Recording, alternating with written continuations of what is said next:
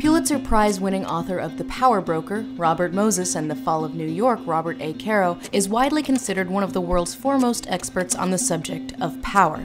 Caro won the Pulitzer for nonfiction in 1974 by revealing how New York City urban planner Robert Moses, despite never having been elected to any public office, was able to slowly and steadily accrue so much power that not only did he become the greatest shaper of New York City in the 20th century, he also exerted massive influence on all American cities. Widely liked and respected in his time, the power broker destroyed Moses' reputation, painting him as a power-hungry totalitarian that destroyed communities. And he died in disgrace some 10 years later. But according to Caro, it was not his profile of Robert Moses that truly revealed to him the nature of power, but his acclaimed chronicle of the life of Lyndon B. Johnson, which currently stands at 4 volumes and 1.5 million words.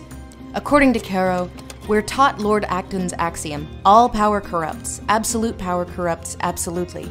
I believed that when I started these books, but I don't believe it's always true anymore. What I believe is always true about power is that power always reveals. When you have enough power to do what you always wanted to do, then you see what the guy always wanted to do.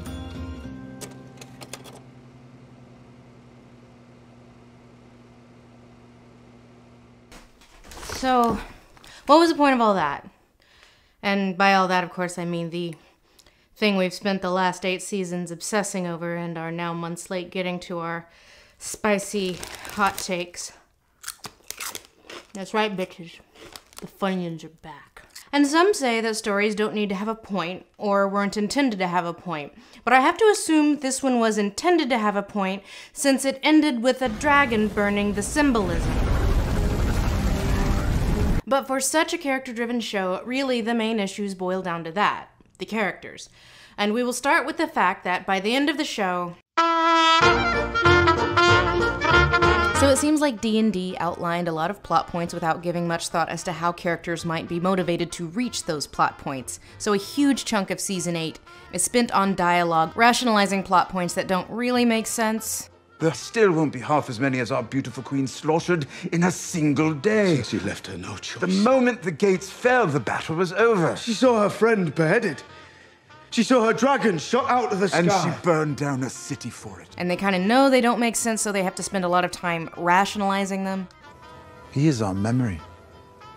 The keeper of all our stories. In order for the plot to progress as outlined, everyone, especially characters who in earlier seasons were defined by their cunning and intelligence, decay into total dummy-wummies by Season 8.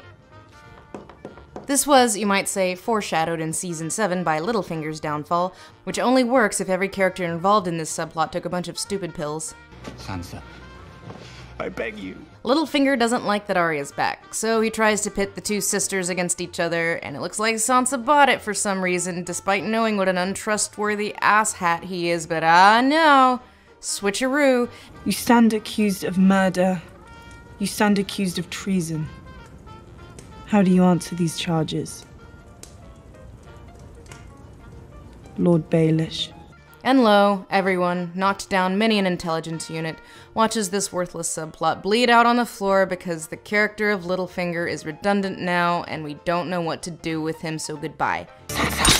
So it takes Arya and Sansa an entire season to realize they're being played over nothing, basically.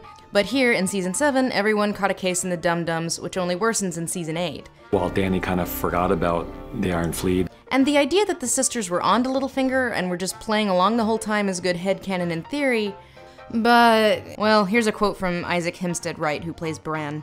We actually did a scene that clearly got cut, a short scene with Sansa where she knocks on Bran's door and says, "I need your help," or something along those lines. So basically, as far as I know, the story was that it suddenly occurred to Sansa that she had a huge CCTV department at her discretion and it might be a good idea to check with him first before she guts her own sister. So she goes to Bran and Bran tells her everything she needs to know and she's like, oh sh**.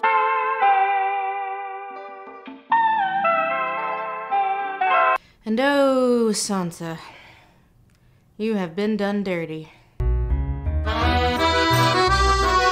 I know that after the shit show that was season 5, some Sansa stans are happy that at least one of the women got to be in charge without having to be put down like Old Yeller. But if we may for a moment be honest with ourselves, her entire character has been one massive train wreck ever since season 5 when Littlefinger's like, "Hey, marry the son of the guy who murdered your entire family," and she's like, "No, okay." Then it's the fast track to Rape Town, escape, and then season 7 she completes her evolution into Ladyfinger, stripped of all pathos, because to D&D, female empowerment is shedding your humanity until you are a stone-cold badass, but, you know, the kind who only does some hideously inhumane executions. Feminism. To be clear, I am not on the Sansa hate train. I just think they popped a squad over her character arc just like they did everyone else. By season 8, everyone's gushing over how smart Sansa is. She's evolved into her final form, but unlike in earlier seasons, where her intelligence would come out through these moments of her being more quick-thinking than people expected. Did you say I can't? I only meant it would be bad luck to kill a man on your name day. Or by her playing into her enemy's arrogance. So you'll be outside the gates fighting in the vanguard. A king doesn't discuss battle plans with stupid girls. I'm sorry, Your Grace, you're right, I'm stupid. Of course you'll be in the vanguard. They say my brother Rob always goes where the fighting is thickest, and he's only a pretender. She now gets these cool girl badass moments that build not at all on the lessons she learned in King's Landing, but instead on violence and a need to humiliate her enemies. One of Sansa's earlier defining attributes was her compassion, that she cared about people despite the pain she was put through. In the books, she never loses that sense of compassion, but gets smarter about figuring out who is worthy of it, and who is playing her for their own advantage. Here in the show, that warmth is totally extinguished. Sansa's compassion and appeals to goodness are framed not as a strength, but as immature weakness that she needs to outgrow. Stupid. Stupid little girl with stupid dreams who never learn. New empowerment Sansa doesn't act like someone who would take pity on a drunk knight, risking Joffrey's wrath, or someone who would have any ounce of empathy for someone like the Hound like she did in season 2. Sansa in the Crypts doesn't bother trying to calm the other women and children like she did during the Siege of King's Landing in season 2. New empowerment Sansa spends the whole battle trash-talking Daenerys. It wouldn't work between us. Why not? The Dragon Queen. Who, unlike Sansa, is out there risking her life. Without the Dragon Queen, there'd be no problem at all. We'd all be dead already. Season 8 keeps telling us what Sansa is. She's the smartest person I've ever met. That she's smart, that she's shrewd, but nothing in her actions support that. Earlier, Sansa would know to keep her mouth shut about someone she was suspicious of. Meanwhile, new empowerment Sansa won't shut the f*** up about how much she doesn't like Daenerys. Why her? During Sansa's entire King's Landing storyline, she keeps herself alive by feigning loyalty to Joffrey and Cersei. What are you praying for? For the gods to have mercy on us all. Even me? Of course, Your Grace. Even if she did plan on undermining Daenerys, I guess D&D kind of forgot that one of Sansa's most important lessons is when to feign respect and fidelity. What do dragons eat, anyway? Whatever they want. Sansa's evolution mirrors the Starks as a whole. The compassion and nobility that define the Starks is one of their biggest assets. But in the end, they're no better than the f***ing Lannisters. Fuck prophecy. Fuck fate. Fuck everyone who isn't us. We don't trust your queen. You don't know her yet. I'll never know her. She's not one of us. Change their house motto from winter is coming to f*** you got mine. Because that's female empowerment to these showrunners. I'm glad I got raped, actually, Mr. the Hound. It made me a cool girl badass. Without Littlefinger and Ramsay and the rest, I would have stayed a little bird all my life. So, Sansa is a northern separatist now for some f***ing reason, even though now is not the time. They remember what happened the last time Targaryens brought dragons north? Yeah, nothing happened. When Aegon the Conqueror invaded, the North bent the knee immediately and joined the Seven Kingdoms without a fight, and nobody died. The countryside was not burninated. The king at the time was called the King Who Knelt for a reason. I guess someone kind of forgot. They remember what happened the last time Targaryens brought dragons north. One season earlier. But I could have sworn I read the last king in the north was Torrhen Stark, who bent the knee to my ancestor Aegon Targaryen. There are cases to be made for an independent North doing well in the past, but this whole situation in Winterfell we have written for Season 8, it actually makes a pretty good case for United Seven Kingdoms. We needed her army, her dragons. Yep, you sure did. How are we meant to feed the greatest army the world has ever seen? Good thing we've got the Reach, a part of the Seven Kingdoms, which also happens to support Daenerys' claim. And it wasn't even that they had it on lock before Daenerys showed up with all these mouths to feed. You're telling me we don't have enough food, especially not if the armies of the North come back to defend Winterfell. How are we going to feed our own people was a problem at the beginning of the season that is set up and promptly ignored. What do dragons eat, anyway? You know what, Sansa? It doesn't matter. Don't worry your empowered little head about it. Enjoy those dragons and supplies from other regions now that it's f***ing winter and you all have a common enemy. You seem determined to dislike her. Like, they did Daenerys dirty, and we'll get to Daenerys, but what they did to Sansa is just depressing. Sansa's only purpose this season is to have an unfounded suspicion of Daenerys, which only proves to be founded when Daenerys does something completely nonsensical. Otherwise, Daenerys has essentially given all of her resources to defend Winterfell, based on the promise of the guy in charge. And Sansa is still like, I don't know. I don't like the cut of her jib. Why her? By the end of the stupid, dumb Battle of Winterfell, Daenerys has proved herself worthy of being a queen about as well as one can expect in this universe. She's forging alliances, doing battle, keeping her promises to her followers and to her allies. So Sansa's stink eye over Daenerys makes no sense. She never even lived through the Targaryens hurting her family. The operative word, Mad King, burned her grandfather and uncle to death. But she sure did Cersei. You know, their common enemy whose family wiped her own out. Sansa's mistrust of Daenerys only makes sense if you're writing from the end forward, telling us she is smart when her intelligence is really just writer clairvoyance, giving Sansa suspicions without giving her any reason to have them, other than the writers know how the show will end and they want Sansa to look smart. The Dragon Queen. It's quite beautiful. What does that have to do with anything? Or maybe, I don't know, Sansa is jealous because Daenerys is pretty, which surely they would never. Oh, come on. Anyway, moving on. Bronn is a fan favorite. Break on. Dick on. But by season 8, hell, by season 5, he has nothing to do and no reason to be here. But people like him, so here he is. It seems like they were planning a different ending for Bronn, like one that had some character development. In season 7, during the loot train attack, Bronn loses his gold in a very symbolic moment. He then leaves it to risk his life in a big way to save Jaime, with no mercenary reason for doing so. Is this a sign of character development? Is Bronn changing his ways? It's good to see you again. Yeah, you too. Nope, and guess who gets the worst subplot of all time? You do, you do. You boys are a pair of gold-plated cunts. So Cersei asks Bronn to go murder her brothers, as you do. What will she do for the man who rids her of her treasonous brothers? Bronn fast travels to Winterfell and holds them at Arrow Point and tells them he thinks their side will win because dragons, so he blackmails Jaime and Tyrion into giving him... Highgarden, you could be Lord of the Reach. Highgarden, are you mad? It's better than being dead. Okay, so for those of you playing the home game, Highgarden is the capital of the Reach, seat of the now extinct House Tyrell, and the breadbasket of the Seven Kingdoms, and the most populous. Yes, there are probably still many Tyrells next in line to claim the Reach, to say nothing of the other great houses in the Reach with a much better claim to the seat. But yeah, we're gonna install Sir No Name as Lord of Highgarden because of blackmail under a queen that was only queen for 5 minutes, and yeah, that's going to go over well with all these other lesser houses in the Reach. Highgarden. But okay, we do not see Bronn again until the finale, where not only is he now the master of coin... I've never borrowed money before. I'm not clear on the rules. But Tyrion has apparently made good on that whole promise made at gunpoint thing. Sir Bronn of the Blackwater, Lord of Highgarden, Lord Paramount of the Reach, and Master of Coin. He should have ridden off into that good night like Dario Naharis, but okay, here he is still. Cool. And in a season that has turned pretty much all of its characters into stupid dum-dums who can't read a situation for shit because the plot needs them to be stupid, there's one character whose tactical nosedive probably hurts the most.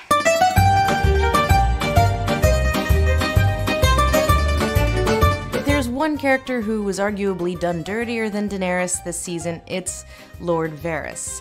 Have you considered the best ruler might be someone who doesn't want to rule? Varys, the master of whispers, becomes the master of loud, treasonous conversations. The greater the risk, the greater the reward. Go on. Like Bronn, Varys is a fan favorite, but the showrunners clearly had no idea what to do with him after season 4 because his character starts wildly deviating from his path in the books. You know what it's like to stuff your shit through one of those air holes? No, I only know what it's like to pick up your shit and throw it overboard. I guess in his case they'd figured they'd ride around this later, and they did so by making the smartest guy in the realm a total dum-dum. Varys in the books wants to instill a guy on the throne who may or may not, and probably is not, be the lost son of Rhaegar Targaryen, aka Aegon Targaryen, aka the next in line to the throne if we have a Targaryen restoration. Fans call him Fagon. In the show, we don't have Fagon, but Varys needs something to do, so at the beginning of season 5, he and Tyrion cross the Narrow Sea with the express intent to support Daenerys now, even though Varys totally tried to have her assassinated in season 1. You sent word to Essos to murder Daenerys Targaryen. Grace, I did what had to be done. Apparently, she's willing to move past that. And I swear this, if you ever betray me, I'll burn you alive. You know, in a world where executions are routine, this seems like kind of a reasonable threat. He has tried to have her assassinated before, and whoop, here we are 1 season later, again with the poisoning. She won't eat.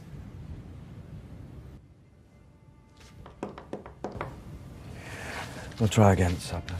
But then in season 8, he, well, she make a sad face at dinner. They ask you how you are, you just have to say that you're fine when you're not really fine, but you just can't get into it because they would never understand. Oh, I guess she does ignore his shitty advice, which has, you know, consistently been shitty ever since they got to Westeros, and is in this case, as it turns out, wrong from a tactical perspective. They do win the battle easily and with minimal casualties. And no, they didn't actually need to rest, and no, food was never an issue, and resources were never an issue, so why bother having those conversations? But then Varys finds out that Jon Snow is the actual Aegon Targaryen. It's worse than that. He has the better claim to the throne. He doesn't want the throne. I'm not sure it matters what he wants. And you know what? 'Tis the season for some treason. But if you let me live, I will serve you well. I will dedicate myself to seeing you on the Iron Throne because I choose you. 1 season later. She won't eat.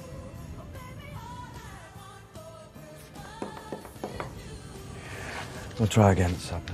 And the best rationale they can come up with for Varys wanting to support Jon over Daenerys is the philosophy that the best person to rule is the person who specifically doesn't want to rule. Have you considered the best ruler might be someone who doesn't want to rule? Robert was neither mad nor cruel. He simply had no interest in being king.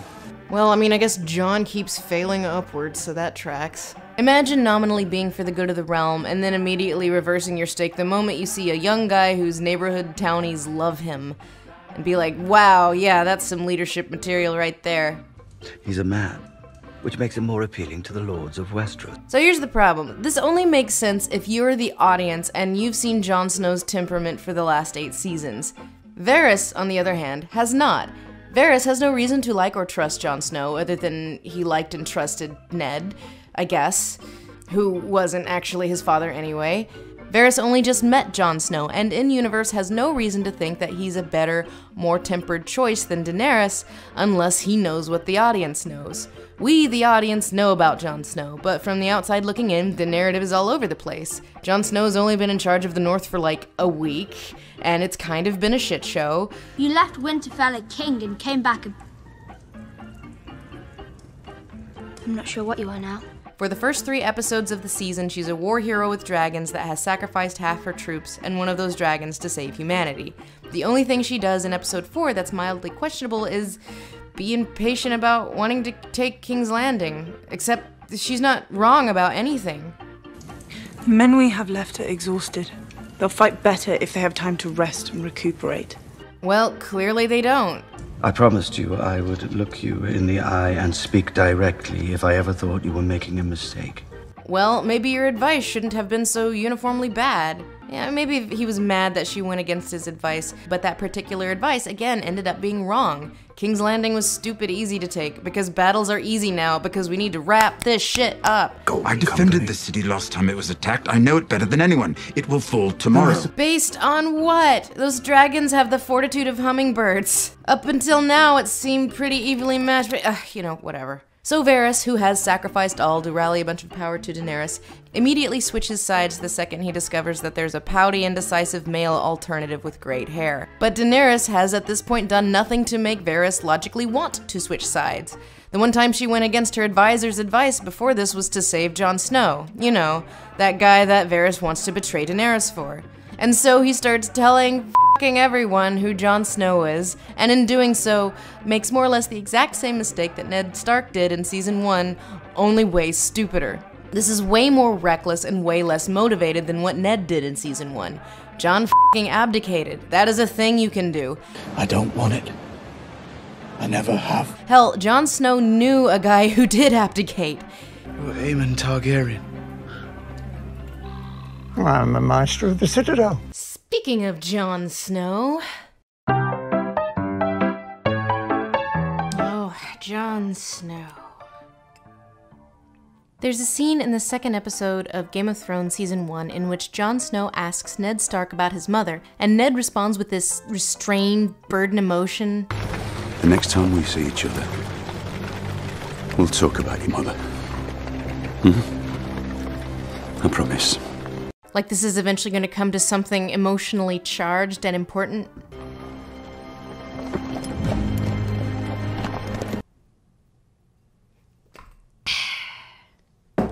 So where do we even start with this? My mom is actually from Napa. I didn't know that. Yeah. I never knew my mother. In many ways, Jon Snow is emblematic of everything wrong with the way this series handled its resolution. A big, emotional, profound setup. His name is Aegon Targaryen. You have to protect him. Promise me, Ned. With a flaccid, confusing, and meaningless payoff. And from a plot perspective, most of the major letdowns from all of the momentous setup are pretty much tied in with Jon Snow. The White Walker plot, of which Jon was the key point of view character, R+L=J, aka the mystery of Jon's parentage, which kind of indirectly kicked off the plot of the whole show, Jon Snow being brought back from the dead by the Lord of Light, and of course, Jon's love for Daenerys, culminating with her, murder, done in an uncharacteristically dishonorable way.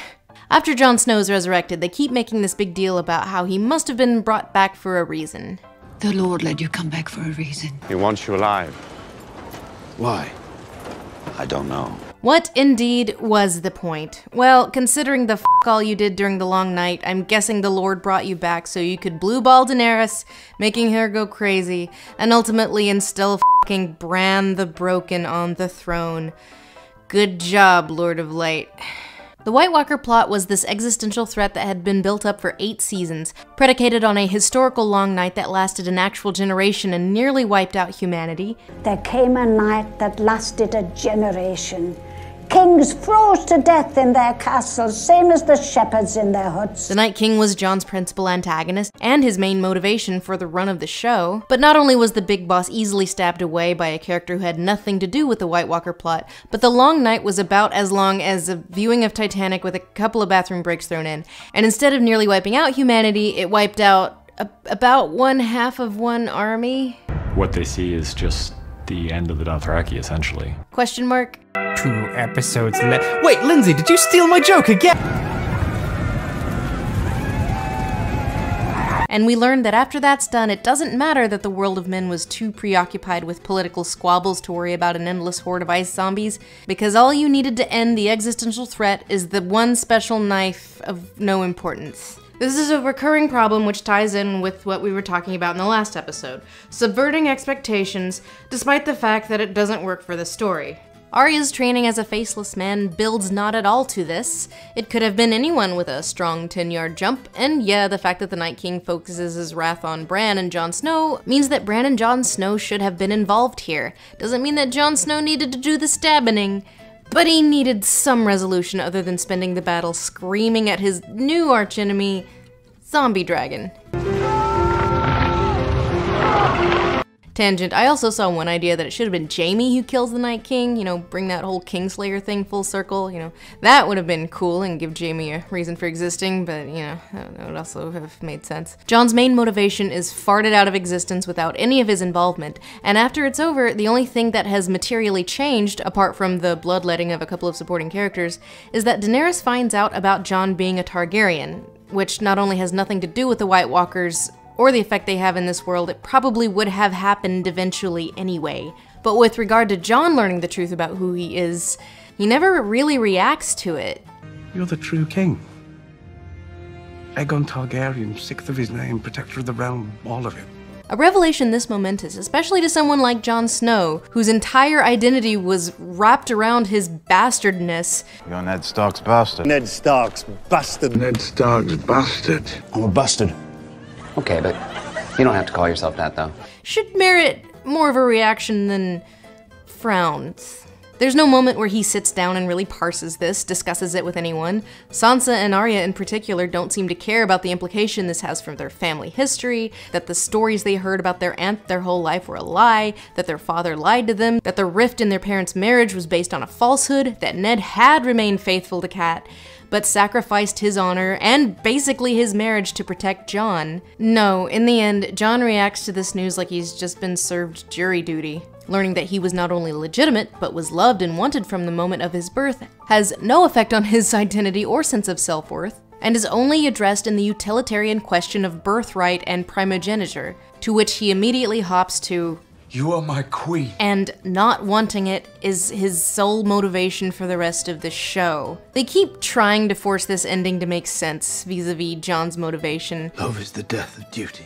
Because if we had to have this ending, Tyrion is the one who feels responsible for the war crimes here. If we must put the bitch down like Old Yeller, it should have been Tyrion that did it, not Jon Snow, instead of Tyrion being the little finger to Jon Snow's Lysa Arryn. I love her too. Yuck. By the end, Jon Snow's character has been reduced to a gelatinous mess because he doesn't want anything. He has no motivation after the Night King is gone. This is a problem he has in common with Tyrion's path from the book diverges around the beginning of Season 5. In the books, Tyrion's departure from Westeros makes it pretty obvious he's on the path to vengeance and drinking himself into an early grave, but around this point in the series, the showrunners decided that it's more important for Tyrion to be an audience avatar, the voice of reason, a nice guy, and here he shall remain until the last agonizing moments of the series. There's nothing in the world more powerful than a good story. And characters being wrong in a story is not bad. Character flaws are a good thing, but Tyrion over the course of these 3 seasons is so consistently terrible at his job that he should have been, at minimum, fired a while ago. Instead, Tyrion just hatches one bad plan after another, and Daenerys keeps him on for some reason. Let's go invade Casterly Rock, a place with no tactical advantage. Let's not attack King's Landing now, before they can bolster their armies. You're too valuable. It's too great a risk. You're too important. Let's trust Cersei. She's pregnant, which means she's good and trustworthy now. Let's not go rescue Jon Snow. He's not worth it. Let's go hide in the f***ing crypts while an army with the power to raise the dead is attacking us. He's bringing all the dead people back to life, and they put the women and children in a crypt with all the dead people. So, brah. Tyrion is smart, but I guess not that smart. If you rewatch Season 7, it seems like they're setting up a Tyrion betrays Daenerys twist. Like, actually betrays her, not this piddling squirt of nothing. A betrayal twist would have at least explained why his powers of deduction got pushed out of a window. You're not a monster. 2 seasons earlier, my expectations have been subverted. Kill me.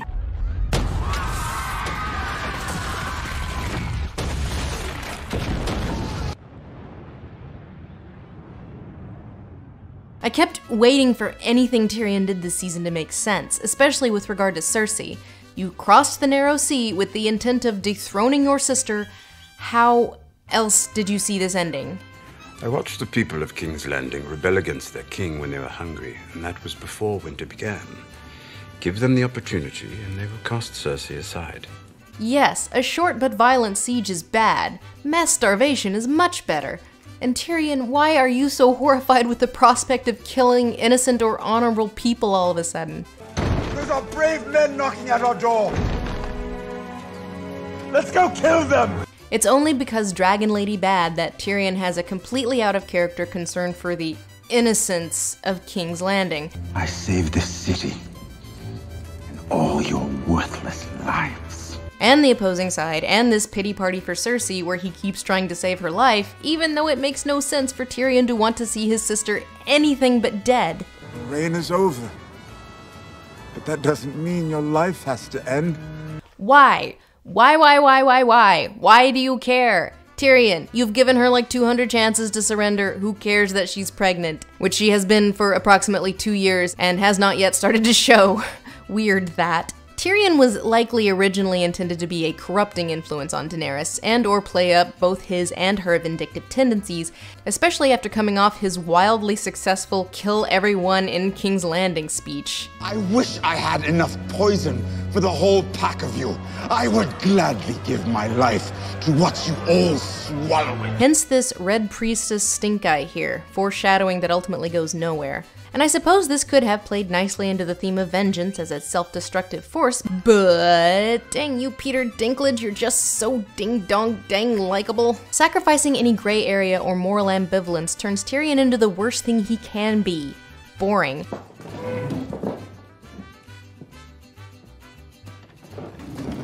And it begs the question, what does Tyrion even want? Why do you want Cersei deposed? Because it kind of seems like maybe you don't. I don't want to destroy our family. I never have. 5 seasons earlier? How much of this show has there been? I will hurt you for this.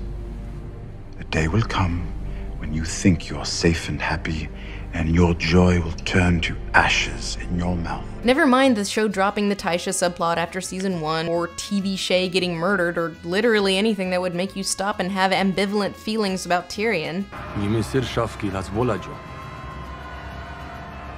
Instead, Tyrion remains the ultimate centrist, the voice of reason in a crazy world, and at long hellish last, in the end, comes up with the worst idea ever. And who has a better story than Bran the Broken? Yeah, so let's ignore the nonsense of A, this new system of government they've come up with. I'm not sure I get a vote, but I. B, the person on trial nominating the king and everyone being like, yeah, that's a good idea. From now on, rulers will not be born. They will be chosen. On this spot are the lords and ladies of Westeros. This speech is also a thesis of sorts on the nature of narrative. I guess D&D decided that the show needed a thesis, and also needed it to be self-congratulatory instead of relevant to the story they wrote. What unites people?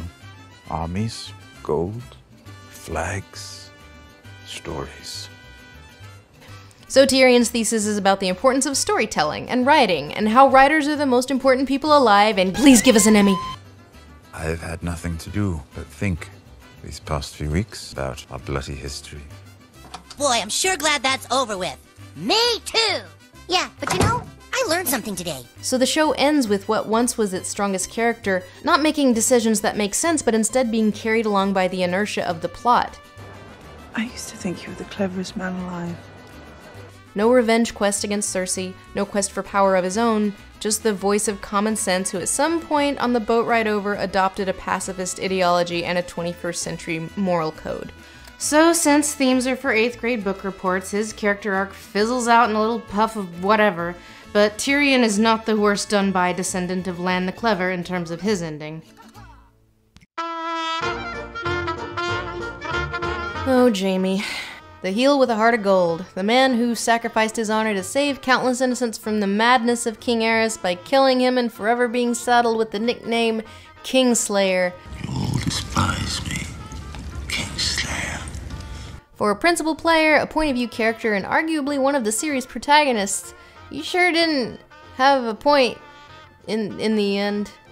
Jaime was instrumental in precipitating the inciting action in the beginning, nearly killed Bran and managed to make his way into most of the major battles in Westeros, but after the beginning he never really made much of a choice that impacted the story. When you break it down, he mostly spent all of his time going back and forth to Cersei doing her bidding. And by season 7, with good reason, it seems like he's at long last finally over Cersei. But one key thing that is left out of the show is part of Maggie the Frog's prophecy, that Cersei will be killed by the Valonqar, which means, like, little sibling.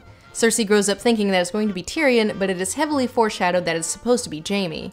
So I thought maybe this was going to be like a bait and switch, and that's why he was really going back to King's Landing and he was going to kill Cersei, but instead he doesn't even do that much and they both pointlessly get a rocks fall, everyone dies death. So Jaime ends up being like the Nick Carraway of Game of Thrones, affecting the plot not at all, except for being a prisoner of war / bargaining chip in the 2nd and 3rd season, and just kind of watching stuff go down, not really doing anything. But here's the thing, Jaime not driving any action doesn't need to be a bad thing. Not every character has to have a utilitarian plot purpose. Some characters have internal journeys, as we saw illustrated by Jaime in season 3, and that can make for great television. Many have bemoaned a redemption arc ruined, but I actually agree with Nikolai Coster-Waldau's take on Jaime. I never saw him as a guy who needed redemption as such. The whole Kingslayer thing on the surface was about him being dishonorable, so now he needed to redeem himself because he did this horrible thing when, in fact, killing the king was probably his proudest moment. Jaime didn't need a redemption arc per se. He displayed his bravery and selflessness when he killed the Mad King and was forever dishonored for it. Jaime's story was more about learning to care about people who weren't his immediate family, to grow beyond that Lannister "F you got mine" attitude. A lion doesn't concern himself with the opinions of a sheep. At some point, Jaime realized that Cersei didn't really love him but just kind of wanted to possess him, and that she didn't care about the type of person he was. I told you no one walks away from me. Are you going to order him to kill me?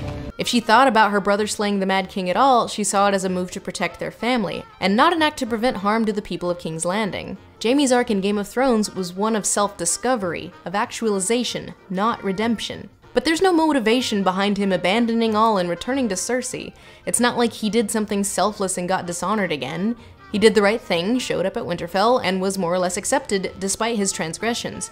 Pretty much everyone was on the path for giving him a second shot. Brienne gets it in. Hell, even Bran, the child he pushed out of a window, is like, you know, you had to do you, babe. I gotcha. You won't be able to help us in this fight if I let them murder you first.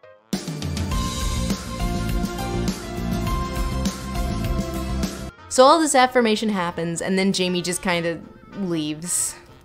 She's hateful. And so am I. A statement which is not supported by any of his actions. Even pushing Bran out of a window was described as the things I do for love.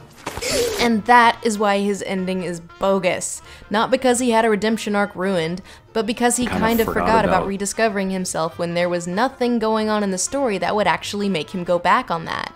Jaime is not hateful. The revelation in season 3 is a testament to how he never was. So what the hell is this? She's hateful. And so am I. And then in the penultimate episode, Jaime gets, well, not the worst line, but his worst line. If not for yourself, if not for her, and for every one of the million people in that city, innocent or otherwise. To be honest, I never really cared much for them. Innocent or otherwise. Then why the fuck did you sacrifice everything, your reputation, your honor, your oath, to stab and Nate the Burn Man? And I don't want to hear any of he's in denial crap. This is the end of the show. We ain't got time for that. Jaime's narrative being totally character-driven would have been fine if it went anywhere. But like Tyrion, like Jon Snow, Jaime's motivation is driven into fucking nonsense in the service of keeping him sympathetic relative to Dragon Lady Bad. We know what kind of a guy Jaime is based on his actions, so for him to say, she's hateful. And so am I. Without even really giving us a why, only serves as a cheap twist. It's surprising, but not unexpected, isn't it? After all, he's explaining his motivation with words, and if motivations are explained with words, that means they de facto make sense. Telling the audience the thing makes sense with your dialogue, while not supporting the thing with the character's actions, is kind of a trend in the last season of Game of Thrones. So Cersei Lannister, one of the greatest villains, not just in TV history, but arguably in all of literature. She sure didn't have much to do by the end there, did she? All of Tyrion's stupid mistakes and wildly out of character and unmotivated sudden trust in his evil sister serve the purpose of keeping Cersei in the game. Perhaps you'll remember I chose to help, with no promises or assurances from any of you.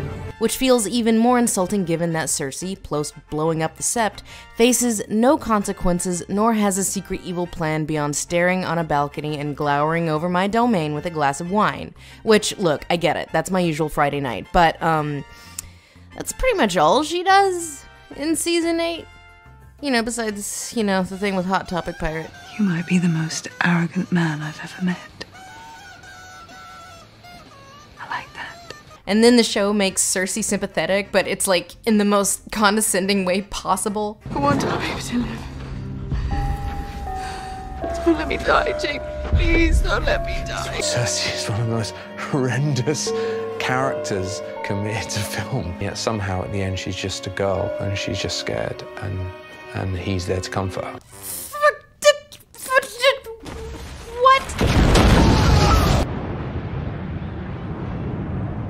When the plot says so, Cersei's armies instantly crumble and she dies a weirdly sympathetic death in Jaime's arms, who is here for some reason, in a rocks fall, everyone dies situation that feels more on par with like a C-tier Disney movie, and less in line with someone who once said, "Power is power."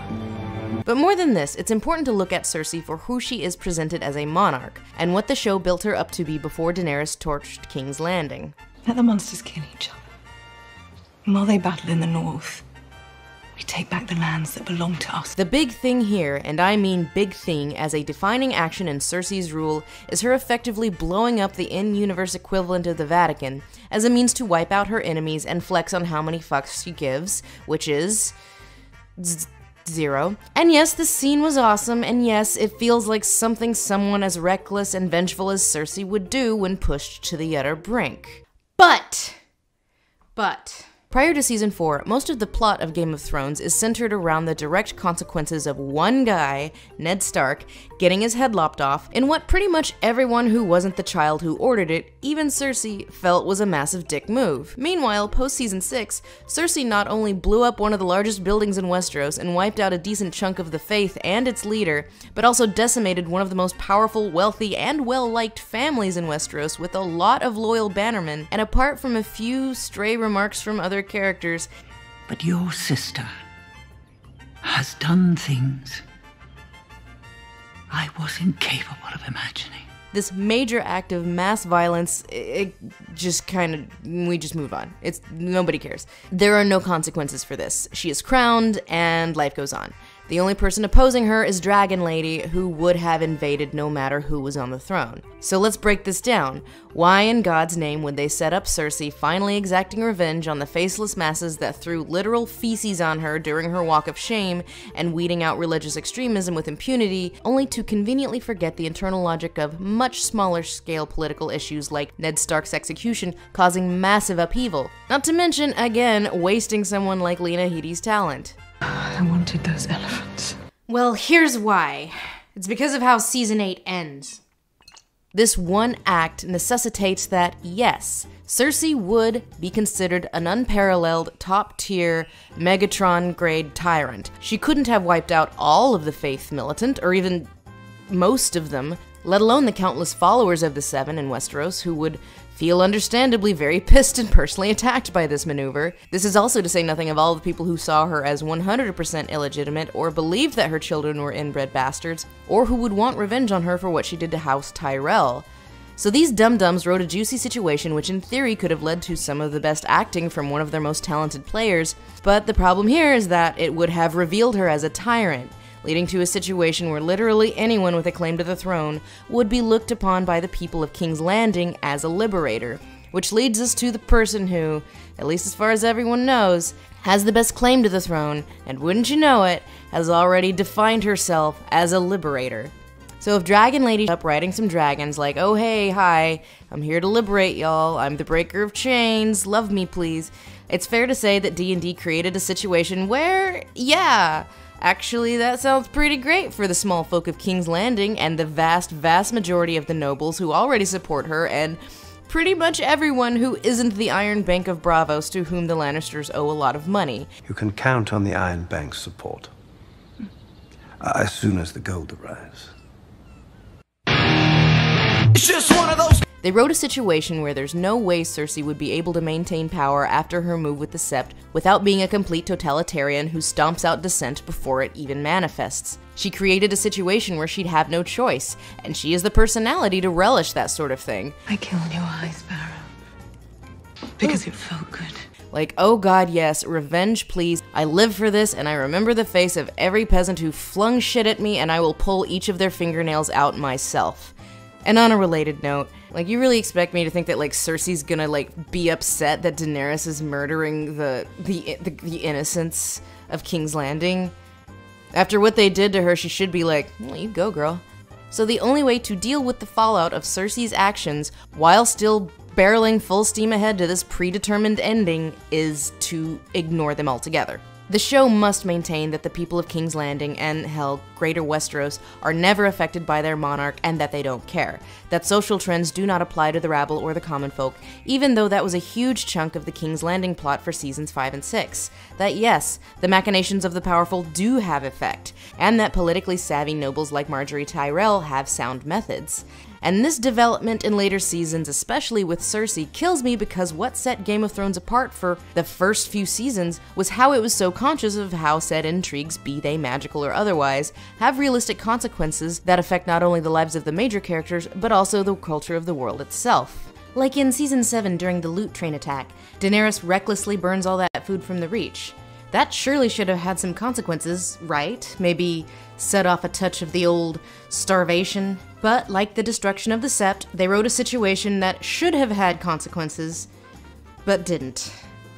So I'm guessing that the existence of Phaegon creates a situation where it makes perfect sense not only for the people of Westeros to reject Daenerys, but for her own sense of entitlement to make her descent into power obsession make sense, not only based on the situation, but also based on the character that we know. Unfortunately, that is not the situation that these chuckle f***s wrote. So let's deal with Daenerys.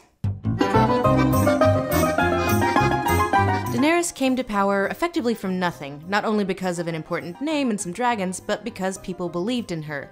Just once in my life before it's over.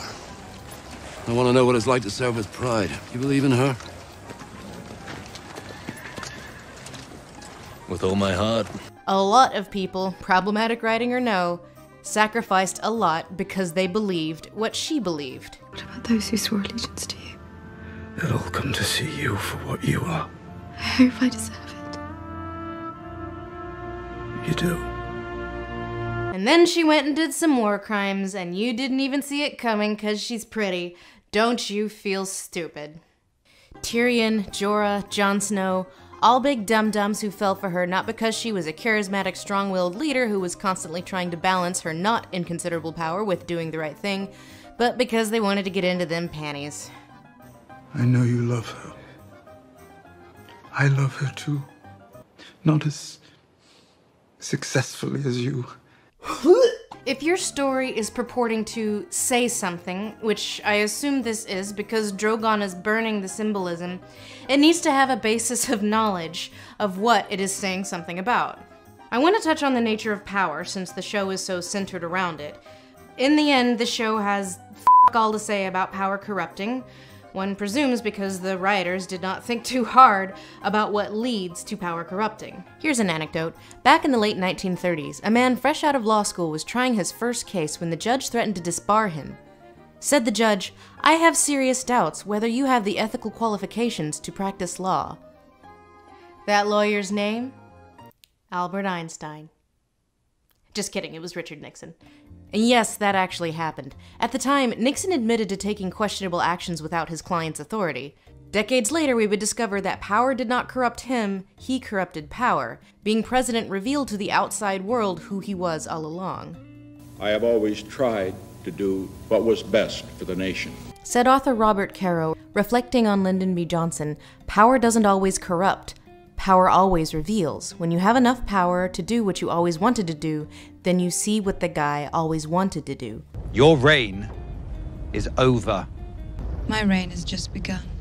And in both the books and the series, we have a pretty good idea of what Daenerys wanted to do because she did it. People point to speeches like this, which, I am Daenerys Stormborn of the blood of old Valyria, and I will take what is mine. With fire and blood, I will take it. Big speeches like this didn't match her actions. Daenerys had power. We saw what she did with it. Violence? Sure. En masse against peasants? No. Daenerys' entire arc deals with the fact that small folk suffer when lords flex military might, and her questioning when violence was worth the cost. The main reason she was doing so badly at the invasion initially was because she was trying to be more humane than Aegon the Conqueror. I am not here to be Queen of the Ashes. So she understandably is like, well, maybe I should just Aegon the motherfucker. Enough with the clever plans. I have 3 large dragons. I'm going to fly them to the Red Keep. She wasn't just one of the few people with a modicum of power that was concerned with the plights of the lower classes. That was how she defined herself. Breaker of chains, protector of the innocent. I will not let those I have freed slide back into chains. And this is why I think the whole power corrupts thing is bogus where it pertains to Daenerys. She's had power. She's had it for a long time. If power hasn't revealed the real Daenerys by now, when the fuck will it? After she wins her trillionth battle? No, actually, the slaughter of unarmed civilians is not a logical progression. Varys talks about her coin still being in the air, and it's like, they say every time a Targaryen is born, the gods toss a coin, and the world holds its breath. Really, dude? You know what kind of leader she is. She's demonstrated it over and over, and she's been pretty consistent about when she's been punitive, when she's been inhumane to her enemies, and when she's done the right thing. Until this episode, when she reveals that she's actually Super Hitler, the Hitler that flies! And then she sees the Red Keep. It's in that moment on the walls of King's Landing when she's looking at that symbol of everything that was taken from her, when she makes the decision to make this personal. What? You said it was because she wanted to rule through fear. Let it be fear. You said that in the text that you wrote. You explaining it makes it worse. Now it's a 30 Rock skit. I'll now take questions. Oh no, my period. Let's nuke England! I think we all knew there was no way Daenerys was going to end up getting what she wanted. The first time I read about Fagon, my visceral reaction was, oh no, this is going to make Daenerys do something stupid. Problem is, ain't no Fagon in the show. But with regard to the idea that power doesn't corrupt, it reveals, I think you learn what you need to know about the way Daenerys handles power in Season 1. Khal Drogo is ready to do some pillaging because they need resources to go after that Iron Throne, and Dany is okay with it until she sees the human cost. So she pulls a white savior, saves this woman, and is betrayed by this woman because of course she is. I spoke for you. I saved you. Dany doesn't put 2 and 2 together that she is the reason this woman lost everything. So when the woman is insufficiently grateful, she burns her alive and gets 3 dragons out of it. So that Daenerys turns to darkness because the people of Westeros don't fall over themselves in worship is a perfectly logical progression on paper. Problem is they put her in a position where, logically, the people of the North should have been grateful. To the Dragon Queen! The people of King's Landing should have been like, hell yes, thank God, literally anyone but Cersei. But then they keep explaining it like it makes sense what happened. But before she breaks, she's sad that the people of the North prefer Jon Snow, a native of the North. And I guess Dany kind of forgot that despite losing the reach with the Tyrells, she still has the support of the North, the Vale, the Iron Islands, Dorne, and presumably Storm's End now that she's legitimized Gendry. But she decides that she'll never be loved because the people of the North prefer their hometown boy to Dragon Lady. Far more people in Westeros love you than love me. I don't have love here. Sure. What they foreshadowed is Daenerys doing awful things when she thought she had a good reason for doing them. Not, you know, no reason. She was ruthless, sure, and she made some bad decisions, but she never surrounded herself with yes-men, the main hallmark of a corrupt leader, instead seeking out dissent from her advisors and actually listening to them, even when they were giving her shit garbage advice. Tyrion. Cersei thinks the army of the dead is nothing but a story, made up by wet nurses to frighten children. What if we prove her wrong? But defenders of the show insist that Daenerys was meaningfully different as a ruler from anyone else because the framing said so. See? Tyrion make a sad face, because suddenly we're concerned with the cost of war, because fire as a battle strategy is immoral now, I guess. 5 seasons? How much of this show has happened while I was like putting it off because I meant to read the books? Should I read the books? Leave a comment in the description of Lindsay's video.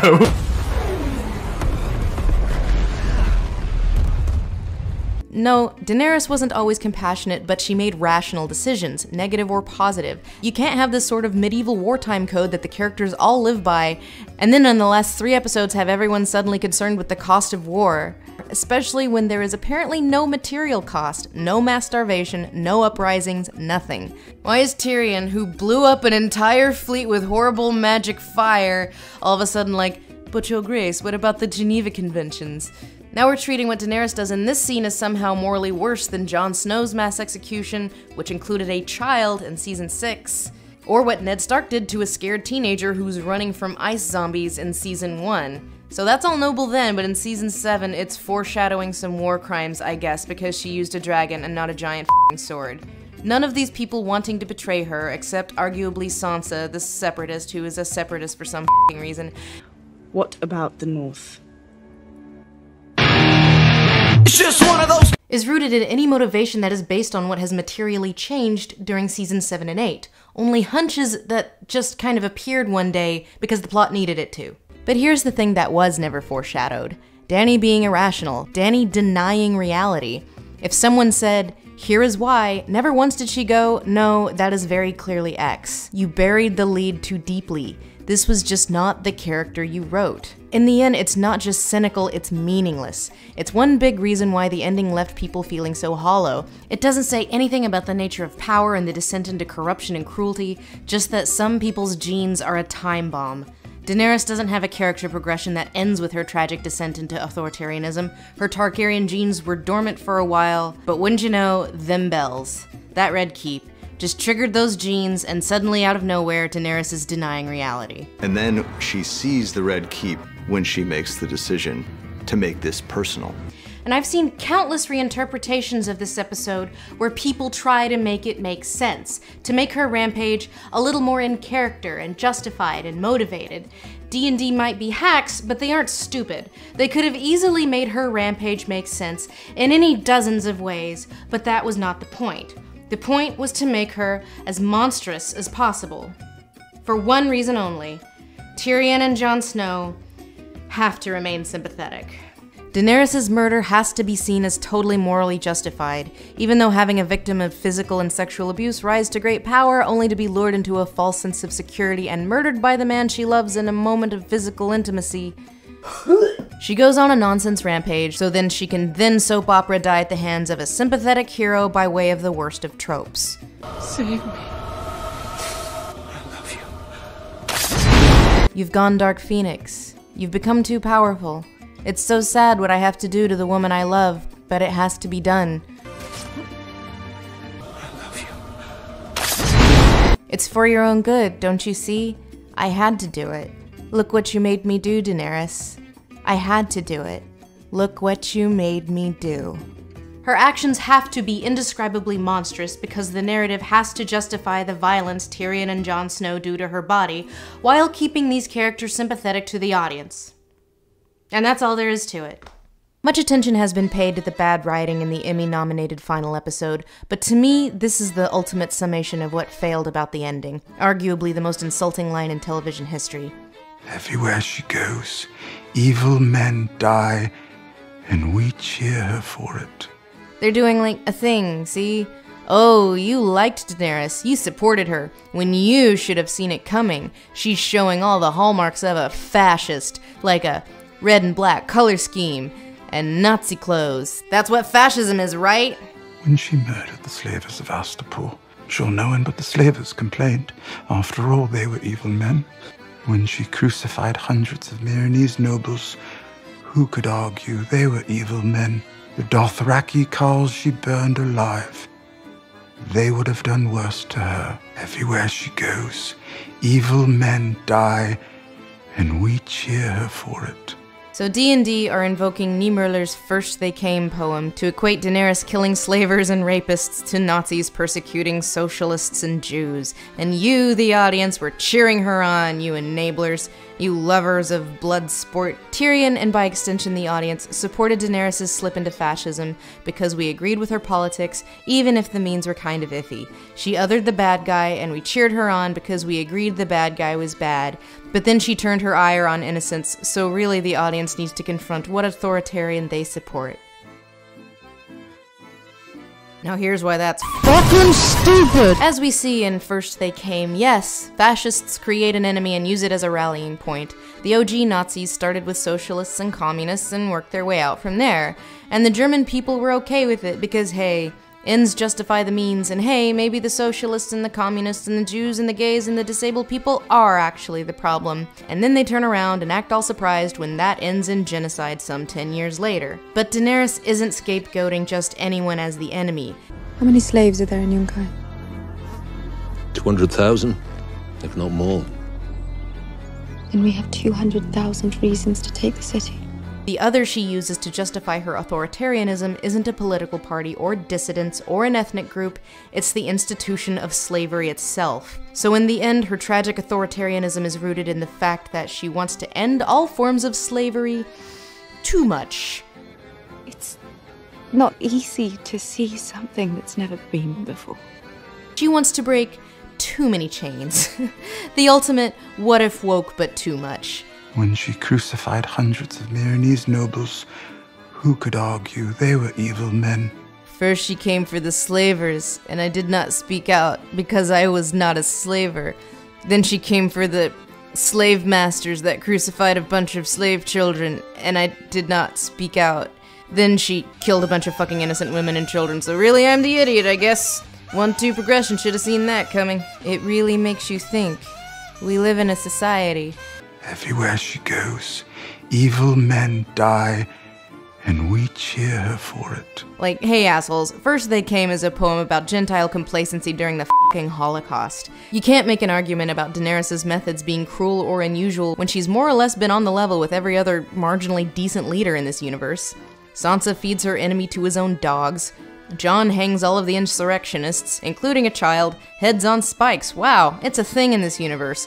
Put their heads on spikes outside the stables as a warning. Arya murdering an entire house and then baking them into pies and then feeding them to their father, but they weren't easy to carve. Execution by dragon is a bridge too far. It's effectively calling the audience hypocrites when you hold your own damn characters to a weird double standard. Daenerys, who spent more or less the entire series having discussions on her political aims versus the ethics of her means, is the one we really need to look into our hearts and be like, wow, I guess her reacting coldly when her abusive brother does something stupid she knows will get him killed was a warning sign.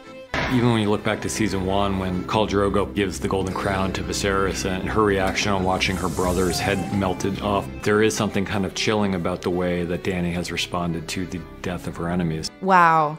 We live in a society. It really makes you think. But if we're following the worst case scenario of fascism that ends in genocide, then the worst case scenario for Daenerys is what happens in season 4. The indiscriminate crucifixion of her enemies, the wise masters of Meereen, some of whom were complicit in crucifying slave children, some of whom were not. Genocide against the randos of King's Landing for absolutely no reason doesn't follow any meaningful progression of fascism or authoritarianism. So Tyrion, it really makes you think in the audience because they considered her enemies acceptable targets only to be shocked when she slaughters innocents isn't just insulting, it's meaningless. If you read the script for the final episode, The Iron Throne, which leaked when Emmy voting started, the moment where Tyrion throws down his Hand of the Queen pin is paired with the script direction, if this is liberation, he doesn't believe in liberation theology. Which is so revealing with regard to the point that these guys were going for. Why did people follow Daenerys? Was it just because she was powerful, or because they wanted it in her panties? Or was it because they agreed with her politics? Everywhere she goes, evil men die, and we cheer her for it. Yes, Tyrion, yes. You cheered her on, not just because she had dragons, but because you agreed with her politics. raping and pillaging bad, unjust hierarchy bad, slavery bad. And she grows more powerful and more sure that she is good and right. The argument Tyrion is making is that if someone has the power, with enough encouragement and enough self-reassurance, and if they believe in their cause enough, this sort of thing is inevitable, isn't it?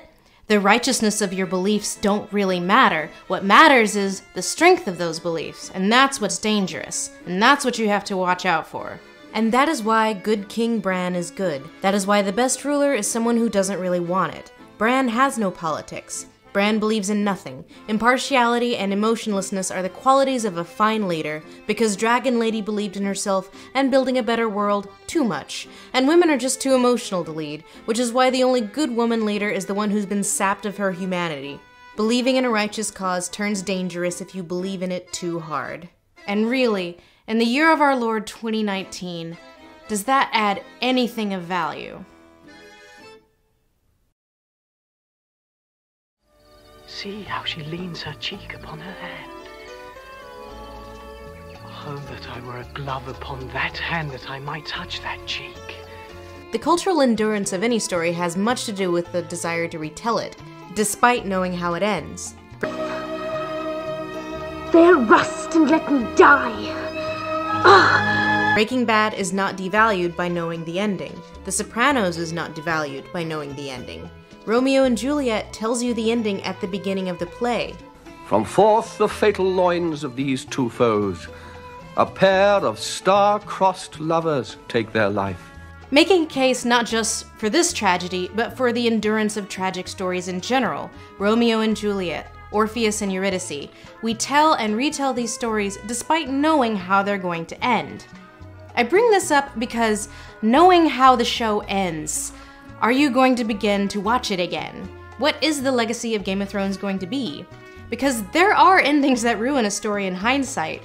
I used to watch and rewatch the earlier seasons of this show, but now, knowing how it ends, knowing what they're building towards, knowing how nihilistic and stupid and mean it ends up being, there's just no enjoyment in the journey even anymore.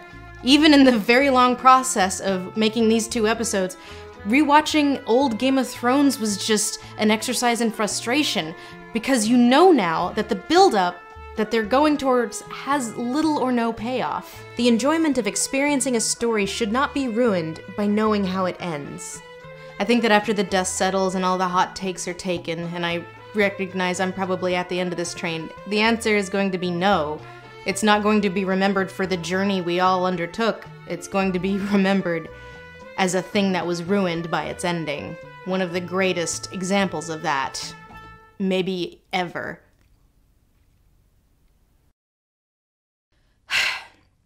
Well, this is kind of a downer ending. I'll take off the Cinnamon Toast Crunch. So there's one thing that I feel has kind of gone underreported, and that is the nature of the backlash. And I feel like there's kind of a false equivalency comparing it to other backlashes in recent memory, like, well, Star Wars. Because in this case, most of the ire kind of remained where it was deserved. In this case, the showrunners who wielded absolute power against the wishes of the author they were adapting, and even the network that was funding them. The nature of the backlash mostly stuck to what was relevant, the writing, the characters, and it didn't spill over into like misogyny and toxicity as it usually does. You didn't see any actors being bullied off of social media. But I point this out because the backlash wasn't completely negative.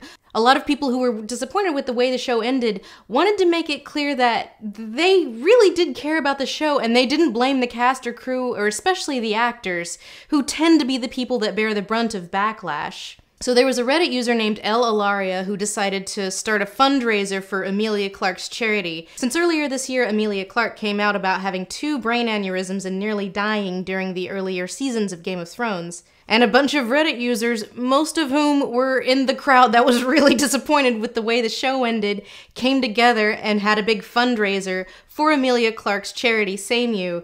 You're raising money for Same You. I can't believe it. I'm so incredibly, moved and blown away and grateful, and thank you and thank you and thank you. Because through all of this, people like Emilia Clarke and Kit Harington have an unbelievable pressure on them for a thing they really can't even control. I think it's pretty obvious that Emilia Clarke was not thrilled with the way things ended. Best season ever! So I have a link for the fundraiser in the comments that's still ongoing. And I hope that if we take a lesson from this, it's that if there is negativity and it does become organized in the way that it has, take inspiration from the fact that sometimes that organized anger can be turned to a good thing. Because at the end of the day, you have to love something a lot to be this disappointed. Who let the dogs out? Who let the dogs out? Who let the dogs out? I'm not a knight. You're a talker. Listening to talkers makes me thirsty. Thirsty.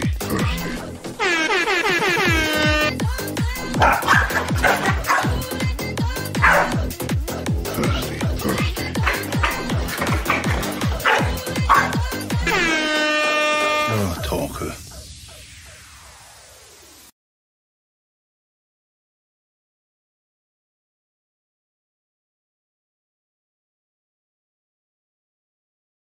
Why does there have to be a king on the Iron Throne? Why can't we be an autonomous collective? You're fooling yourself. We're living in a dictatorship, a self-perpetuating autocracy in which the control of the dragons... Oh, there you go, bringing dragons into it again. Well, that's what it's all about. Why have stories at all? What purpose do they serve? Well, they bring people together, I guess.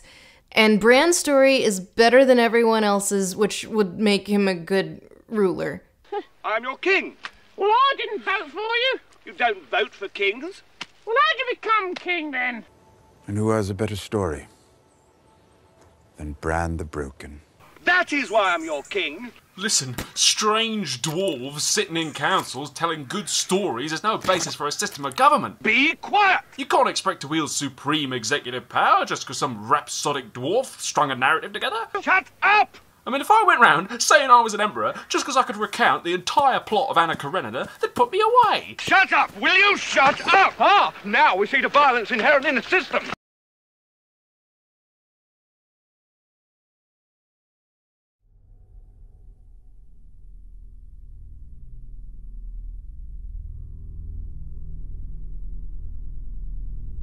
The term Oscar bait is relatively new, and although the concept has been around for a few decades, it was the 78th Academy Awards in 2006 that indirectly popularized the term outside of film circles into household use. Oscar bait checks off all the boxes.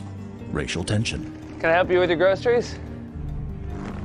Haven't you done enough, Whitey? The 78th Academy Awards became infamous for its Best Picture winner, as it was an exceptionally strong year for thoughtful adult dramas, and as far as the nominees went, there was really only one wrong answer. And the Oscar goes to... Crash. Crash beat Brokeback Mountain, Capote, Good Night and Good Luck, and Munich, despite not winning Best Picture at any other major film awards or even being nominated for Best Picture at the Golden Globes. Several lessons were learned that night. 1, that aggressive for your consideration campaigns work, regardless of merit, and 2, meditations on the subject of race that place the root of the problems on flawed individuals rather than historical, systemic, and structural injustices will win awards. But if a white person sees 2 black men walking towards her, and she turns and walks in the other direction, she's a racist. I can't look at you without thinking about the 5 or 6 more qualified white men who didn't get your job. It's time for you to go. We have seen this play out time and time again since Crash won Best Picture. That said, though Crash beating favorite Brokeback Mountain was controversial at the time, history has only been more unkind to Crash. Yale professor Sun Tzu wrote that Crash imagines racial encounter along the lines of individual experience of hate and forgiveness without exploring questions of structural inequality and public redress.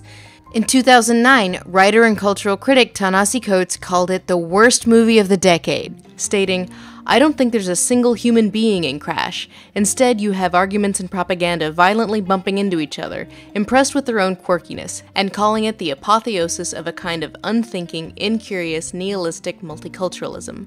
Have you noticed? He's talking a lot less black. Sorry, you know, see my Blake light. Ma'am. Osama, plan the jihad on your own time. And he's not gonna go sell our key to one of his gangbanger friends the moment he is out our door. You thought you saw a white woman blowing a black man that just drove you little cracker-ass prick. Dopey fucking Chinaman. And there was a point in time when I would have agreed with that. Then Bright came along. Yeah. Ha ha. Or cop. There's this narrative that's emerged surrounding Netflix's Bright that audiences loved it and critics hated it. It's hard to measure Bright's success against the typical Hollywood release, which measures success with box office returns. Netflix doesn't release metrics, but according to Nielsen, which has recently started recording metrics for streaming services, Bright got about 22 million eyeballs. That is to say, about 11 million people, assuming an average of about 2 eyeballs per person, during the first 3 days of its release. Assuming every person who watched Bright at home would have paid money to see it in theaters, that would put it roughly on track with Transformers 4 and just behind Thor Ragnarok. Very respectable, especially for a non-franchise film, but this again assumes that everyone who watched Bright in those 3 days in the comfort of their own homes would have gone outside into the world and watched it in theaters. A mighty big jump. The sub-narrative to this is the conspiracy narrative, which is stupid but has become part of the discussion and must therefore be addressed. That big Hollywood is paying off critics to pan Bright because the new model Bright represents is a huge threat to their revenue. Which, you know, it kind of is, but you all have got to stop with the conspiracy theories around critics being paid off because the Hollywood Illuminati are trying to crush your movie. There is plenty to dislike about Bright. Fairy lives don't matter today. It is true that despite the critical reception, Bright could possibly represent a paradigm shift in filmmaking, away from the focused theatrical experience and towards streaming, all while not needing to sacrifice big names or budgets. Netflix took a lot of risks with Bright, and even if this project wasn't the greatest triumph, it will be interesting to see where they take other projects in the future. Although I do question their decision not to hire a screenwriter for Bright, and to go ahead with the project completely screenwriterless. I don't know. They already ordered a sequel from Trigger Warning Entertainment. Maybe this time they'll hire a screenwriter. Shit, did I forget to endorse this? Anyway, if this is your trash, I'm not trying to judge. I have seen Showgirls dozens of times, and I just released a video defending Twilight. That said, even though this movie kinda came and went and everyone else has already, you know, forgotten about it, I cannot stop thinking about Bright. So, we're gonna make a thing out of it. That's right, we're making a thing. Fairy lives don't matter today.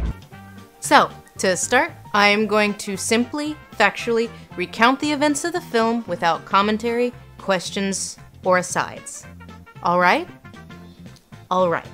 Credits roll with a variety of shots of an alternate reality Los Angeles, mostly consisting of orc graffiti mentioning a Dark Lord and orc antipathy towards the police. The story proper opens with street cop Ward, played by Will Smith, getting shot by an orc robbing a bodega while his partner Jacoby, also an orc, buys him a burrito. Cut to some time later, Ward has recovered, his wife tells him that there is a fairy in the bird feeder, she wants him to kill it. He goes outside, criticizes his neighbors for playing into gangsta stereotypes, says this, Fairy lives don't matter today. And crushes the fairy to death with a broom. Upstairs, Ward explains to his daughter that racism is bad. All of the races are different, okay? And just because they're different doesn't mean anybody's smarter. Jacoby shows up to offer Ward a ride to work, embarrassing Ward in front of his neighbors. On the way to work, Ward continues to be a jerk to Jacoby, blaming him for getting shot, and Jacoby suggests that the root of Ward's racism against him is that he isn't getting laid. They drive through an elf district. Ward complains some more, nothing happens, and then they continue to work. In the locker room, Ward's co-workers all make bigoted remarks about Jacoby and justify their bigotry by the fact that the orcs had sided with the Dark Lord 2,000 years ago. Man, you know what they say, once with the Dark Lord, always with the Dark Lord. During assignment, Ward is assigned to partner with Jacoby. He complains to Margaret Cho, who blames the Orc Diversity Department. Jacoby has a kick me sign on his back, his co-workers laugh at him. While on the beat, Ward yells at Jacoby over nothing. They get a call because of a crazy sword-wielding dirty man who mentions a Dark Lord returning. They joke with Sheriff's Deputy Rodriguez about their shared struggles with racism. Hey, don't look at me, man. Mexicans still get shit for the fucking Alamo. They take in the Dirty Man. Dirty Man tells Jacoby in Orcish that Ward is special. Back at the station, Internal Affairs goads Ward into forcing Jacoby to admit that he had intentionally let the perp go because they're both orcs. The Magic Task Force, aka the Magic Feds, show up and reveal that the Dirty Man is in a group called Shield of Light. They talk about a group of renegade elves called the Inferni, who need 3 magic wands in order to resurrect the Dark Lord. He explains that most brights are elves, but humans can be brights too, if only 1 in a million. There are human brights.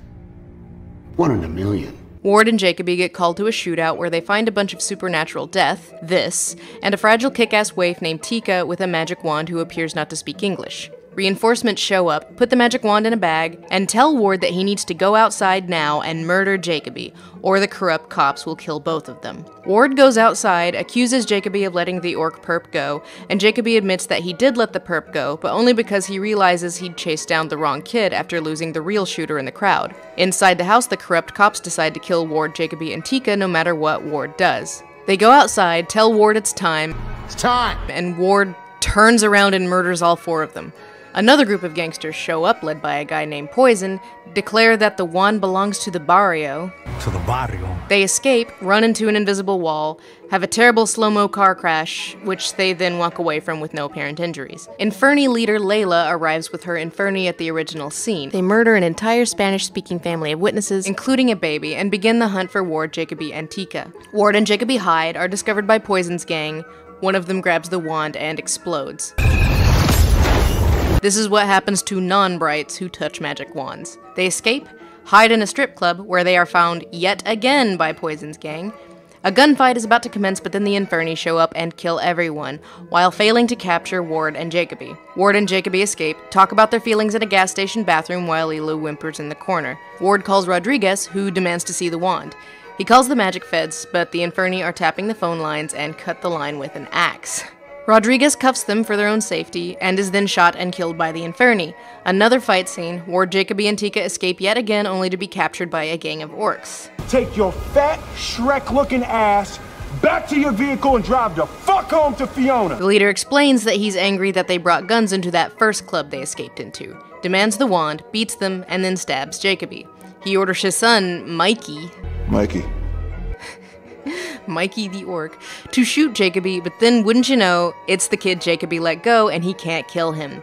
So his dad shoots Jacoby instead, but Tika rips the wand from her skin, revealing her brightlyhood, and resurrects Jacoby while the orcs let her.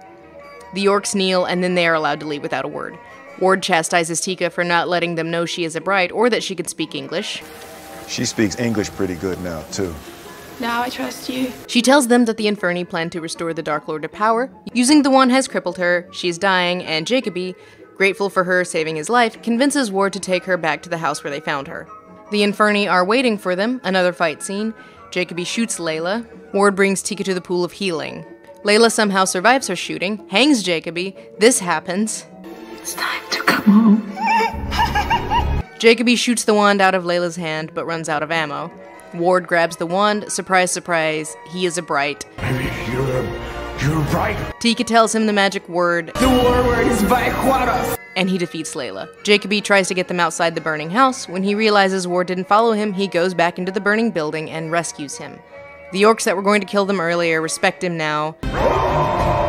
After all that, Ward says this. Hey, Nick. Yeah.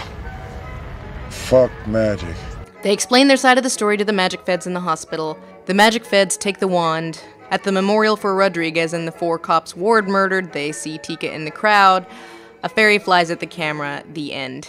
I said, who's this? He said, I'm Orc Cop, and I'm your new partner. That made my heart stop. So, this is not a Book of Henry situation. This is not a concept so squirrely that only a complete change of genre would have salvaged it. Obviously, there were huge problems with the screenplay, but nothing that a couple of rewrites couldn't have fixed. In the broadest of strokes, there's nothing fundamentally wrong with the premise or the story itself. A fantasy setting that resembles our modern universe with the central characters as 2 cops of different fantasy races that don't like each other, but have to learn to work together when they come into possession of what is effectively a weapon of mass destruction. You could just as easily imagine the 2 cops as Legolas and Gimli, and that could make for a fun, unique romp. And it's also not like the elements weren't in place to make it work, specifically with the 2 mains. Smith and Edgerton actually have great chemistry. Yeah. No holes? Huh? Only the ones that I was born with. How are your holes? The fuck can you make a shootout awkward? Ward is a garden variety jerk who disrespects Jacoby, who happens to be an awkward dork. I thought it'd be nice to give me a ride on your first day. But through shared hardship, they learn to value each other. A modern take on a traditional fantasy trope. I thought I'd die fighting side by side with an elf. What about side by side with a friend? This dynamic doesn't live up to its potential because of the poor plotting and character development. Again, why didn't they hire a screenwriter? It's weird, but you can see the intent there in a lot of their interactions. I used to be like you, thinking you can save everybody and fix everything. Now I just pretend to be a good dude. The glut of action scenes is a problem because much of these fight scenes with the Inferni don't advance anything. Several times they are in danger, escape, exposit some while Lilu cowers, more danger, they escape, repeat. They gain nothing, lose nothing, and learn nothing for nearly an hour of the film's runtime until Tika saves Jacoby using the wand. This should have been the midpoint of the film, not the end of Act 2 as it is in the final product. And the second half of Act 2 should have been built around these three building a dynamic and learning to trust each other and care about each other, giving us, the audience, the chance to care about her before she starts dying, and about Jacoby and Ward's dynamic. If Tika were to begin trusting Ward and Jacoby during the midpoint, they could have developed a rapport, and rather than her overextending herself with the wand being potentially fatal, a plot point which makes no sense because this doesn't happen to any other wand users, maybe have her be fatally injured in some other way later, and then, the audience having now built up some emotional investment in these characters, Ward and Jacoby spend a third act trying to save her, cue the climax, the end. My point is, it wouldn't have been that hard to bring this up to the level of... okay. A lot of the world building is clumsily explained by characters that have nothing to do with the narrative, like this guy. You ever notice how most brides are elves? And elves run the world? Coincidence? Yeah, we never see him again after this scene, and organic world building that isn't exposition word dumped from characters that are relevant to the plot comes at the cost of unnecessarily long action scenes that take up so much of the film's runtime. But this movie is gritty. See, it needs to reflect harsh truths about racism in LA. You know, like Crash did.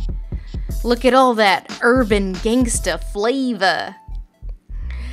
I thought pork chops. Y'all bugging. A few hours later, me and pork chop bugging. A major symptom of these structure problems comes in the form of the poor execution of setup and payoff. The trip to Elftown at the beginning is a setup that never pays off. They go to Elftown. Elftown is set up.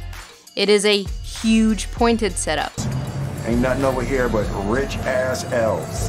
Just running the world and shopping. Not only do they never go back to Elftown again, Elftown isn't even mentioned.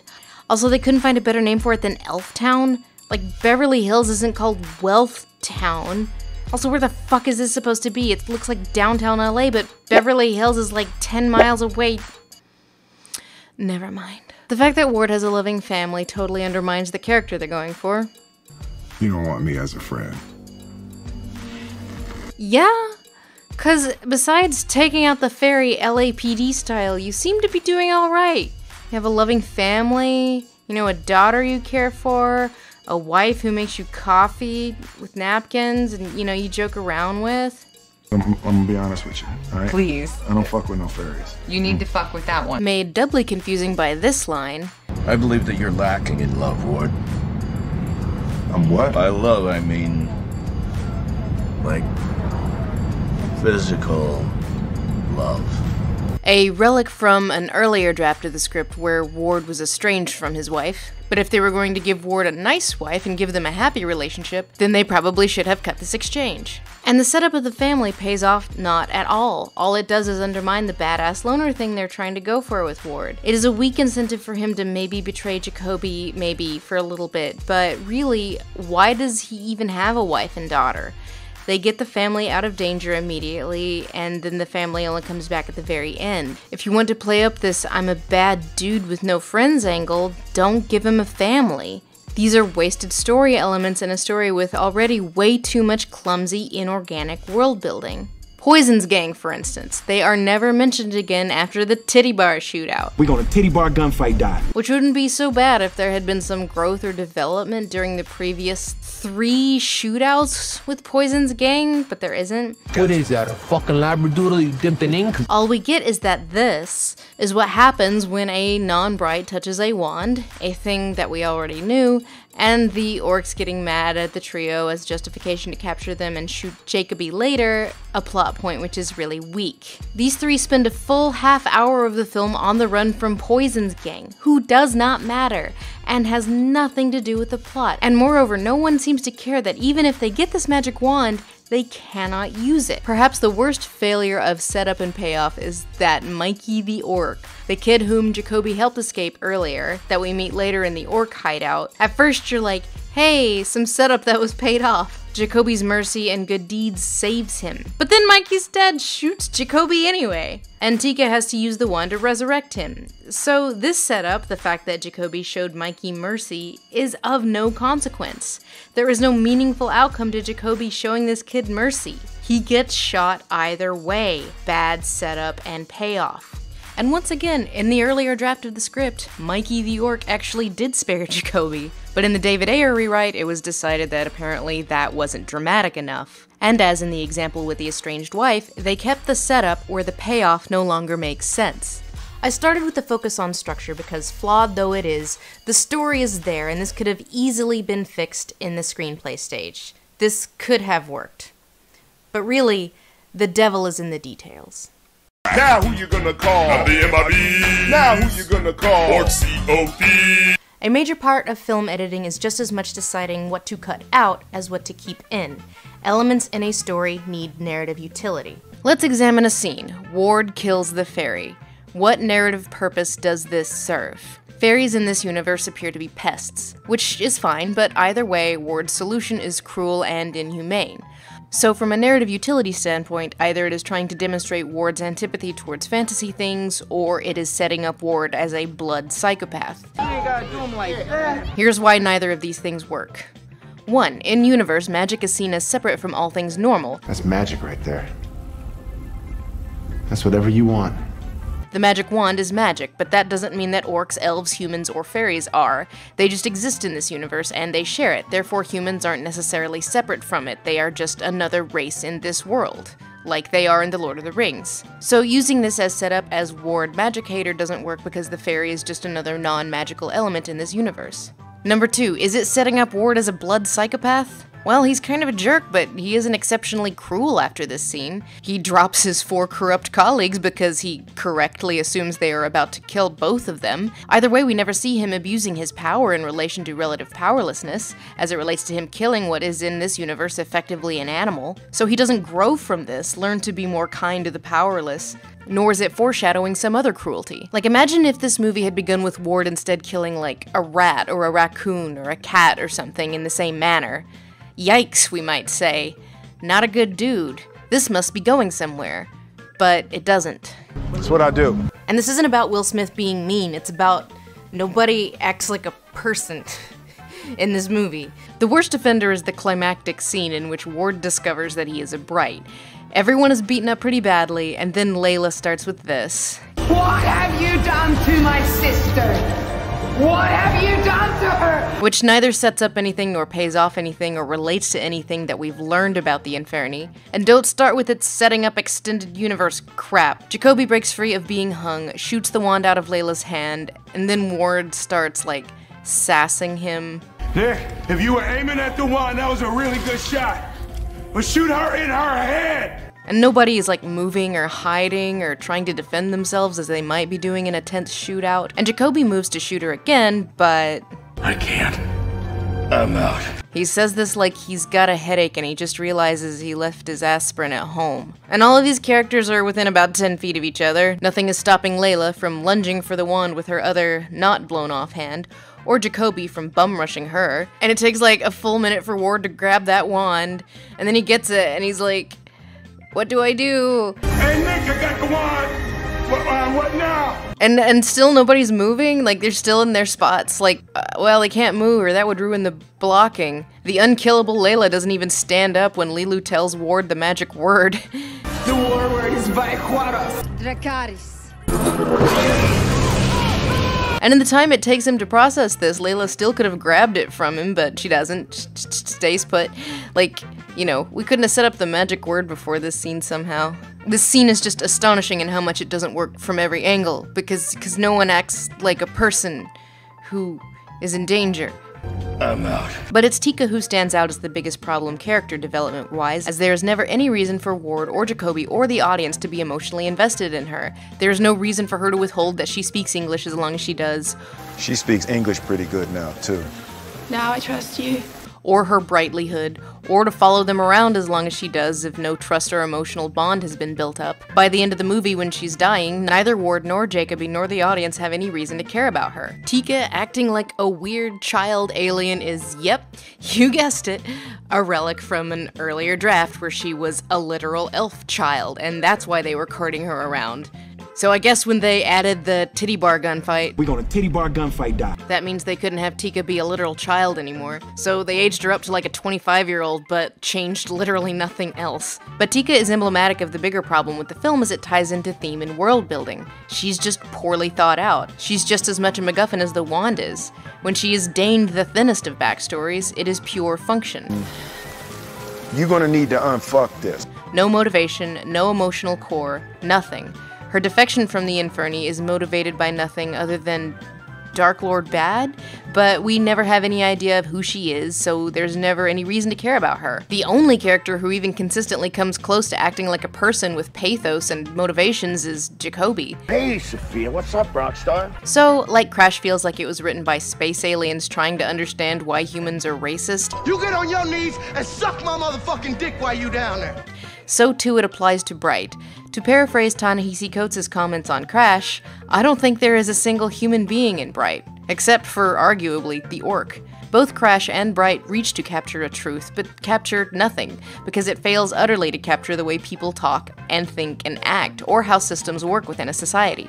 Man, you know what they say, once with the Dark Lord, always with the Dark Lord. Now, this normally wouldn't be that noteworthy. It would just be a premise with lots of potential that unfortunately led to a bad movie. But then Bright had to go and make Bright's self about race. I said, orcs ain't cops. He said, now we are. Then he went outside into his Audi car.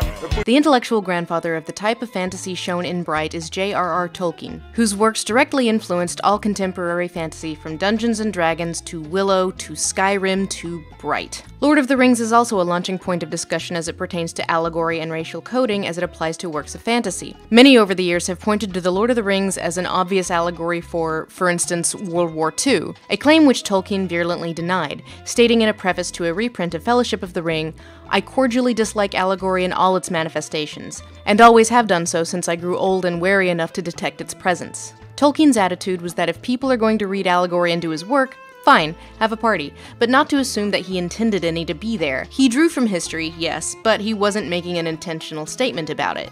Now the thing is, Tolkien of course existed in, absorbed, and reproduced the colonialist worldview of his day. No, I don't think he did it on purpose, but I also don't think it occurred to him to question the implications of making the dark-skinned races of men side with Sauron. I'm not saying Tolkien was a bad guy, I'm just saying he was a man of his time and critical race theory didn't really exist yet. However, it is also important to differentiate between allegory, story elements that are meant to have a one-to-one correlation with something outside of the story, for instance, Aslan in the Narnia books as Christ allegory, or Animal Farm as allegory for totalitarian communism, and of course there's Mother, which is the rare modern movie that is just oops all allegory. I gave you everything! Allegory is not the same as coding. Why don't you get a haircut with your bitch ass? Which lifts elements from the real world to provide a shorthand message based on the presumed worldview of the audience, i.e. the aliens in Avatar being coded as indigenous as shorthand for them being more pure and in touch with nature. And again, coding is one of those terms that has become politicized and is often read as negative, when in fact it is a neutral term in academia. It describes a sociological phenomenon. Coding is a neutral term. Allegory exists as a statement of authorial intent. Coding may or may not even be a conscious choice. With stories made by and for humans, there is always coding. There's especially coding in fantasy worlds derived from the worlds of Tolkien. Some that were there in the books. His sense of duty was no less than yours, I deem. Some that weren't. And on some levels, this is kind of inescapable because it's basically impossible to create fantasy races that aren't at least a little bit derived from the author's perception of human cultures. Humans have a natural in-group, out-group mentality, and we've divvied ourselves up into lots and lots of groups.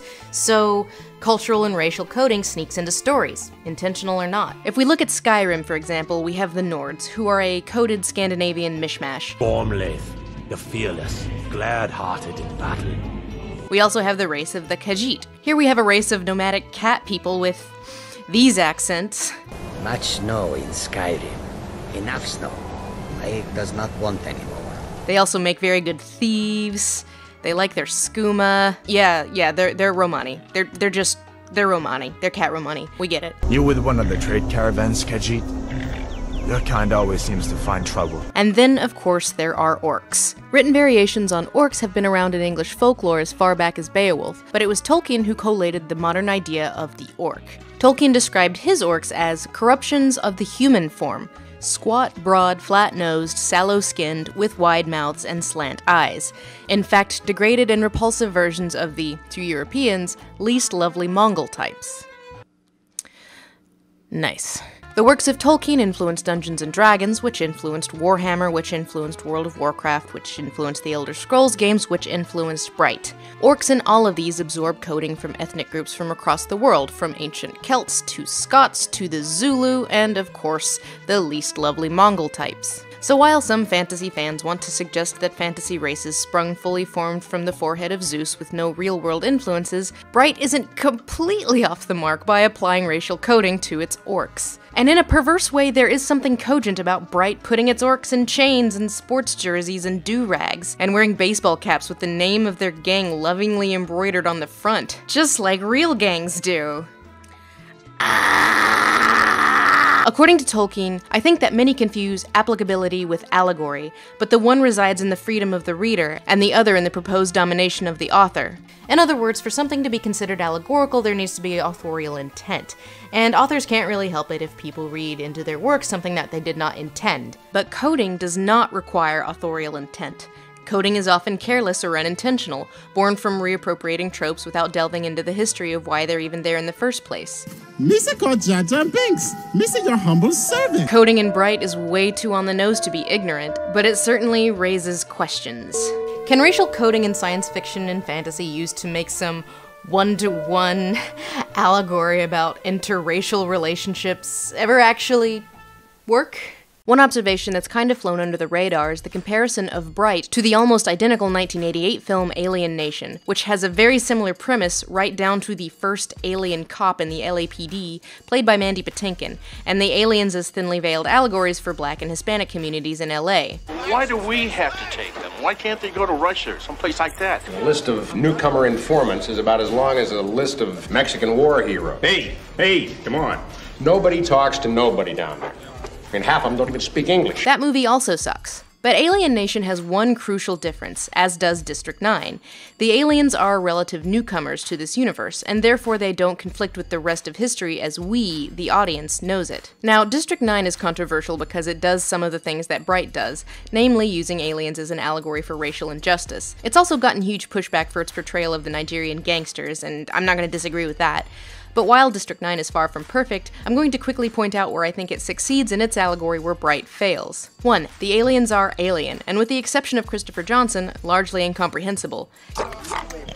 Yes, there is racial coding woven in because there always is, but they aren't wearing do-rags and chains and sports jerseys, god damn it, Bright! 2. Our history and the movie's history diverged like 20 years earlier. The recently divergent histories means that interhuman racism was allowed to develop and thrive and does not feel out of place in this universe the way it does in Bright. 3. You spend a lot of time with Christopher Johnson and see the actual shit he and his family live under, and it's not just stupid lip service like a kick-me sign at work. 4. District 9 does not pussyfoot around what it thinks is a cute metaphor. It does not place the blame of racism on flawed individuals, but rather on vast systems in which individuals are willingly complicit because they benefit from those systems. But perhaps the most applicable comparison to Bright is Who Framed Roger Rabbit. What could have possibly happened to you to turn you into such a sourpuss? You wanna know? I'll tell you. A tune killed my brother. A tune? No. First of all, sometimes it is actually better to just not explain how we got here. Roger Rabbit never explains the history of how tunes came to be, and to be clear, that is a good thing, because we do not need it in this story. It's also a clever reflection on how black entertainers were valued as commodities in the 1940s. In many instances, not even allowed to be patrons in some establishments in which they themselves were headliners. Tune review.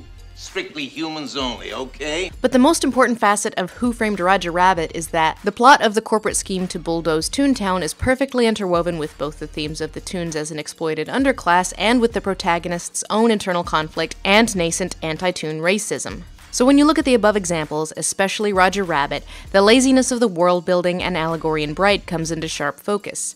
Racism is bad, orcs are oppressed, now here's a movie about some cops playing keep away with a magic wand for 90 minutes. Really, a lot of these problems could have been avoided if they hadn't taken a poorly thought-out, fantasy-based alternate reality of our own world and used it to make a comment on the tragedy of modern racial relations.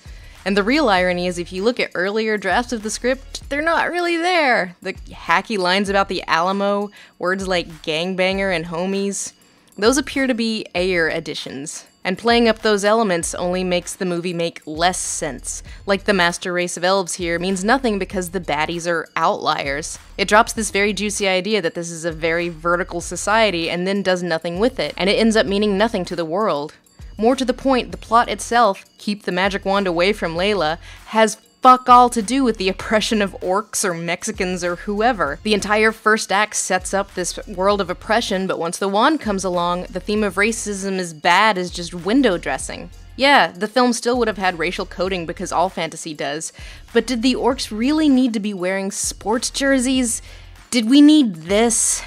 I'm not sure embracing all that urban gangsta flavor and leaning in really, really hard into that racial coding while still also keeping the racism we have in the real world, like between humans, was the right way to go. So you note in the examples that work, like District 9 and Who Framed Roger Rabbit, not only are the actual plots of these movies about the exploitation of this underclass and the direct effects of the systemic oppression, they are actually clever about how oppression manifests in these alternate universes. They have their own in-universe prejudices and stereotypes. Toons. But now he's a short shot. Not a lot runs with pork cop. Jirak was unblooded, like me, an orc that nobody cared about. He united the 9 armies, and they defeated the Dark Lord. Wow, that sounds like kind of a big deal. Like the kind of big deal that, I don't know, might lead to a totally different, intervening 2,000 years of history. He was a farmer who changed the world. According to the world of Bright, there was a war of 9 races 2,000 years ago, where a Dark Lord was bad, and the orcs supported the Dark Lord. But then there was an unblooded orc named Jirak, who defected from the Dark Lord, united the 9 races, and led to his defeat.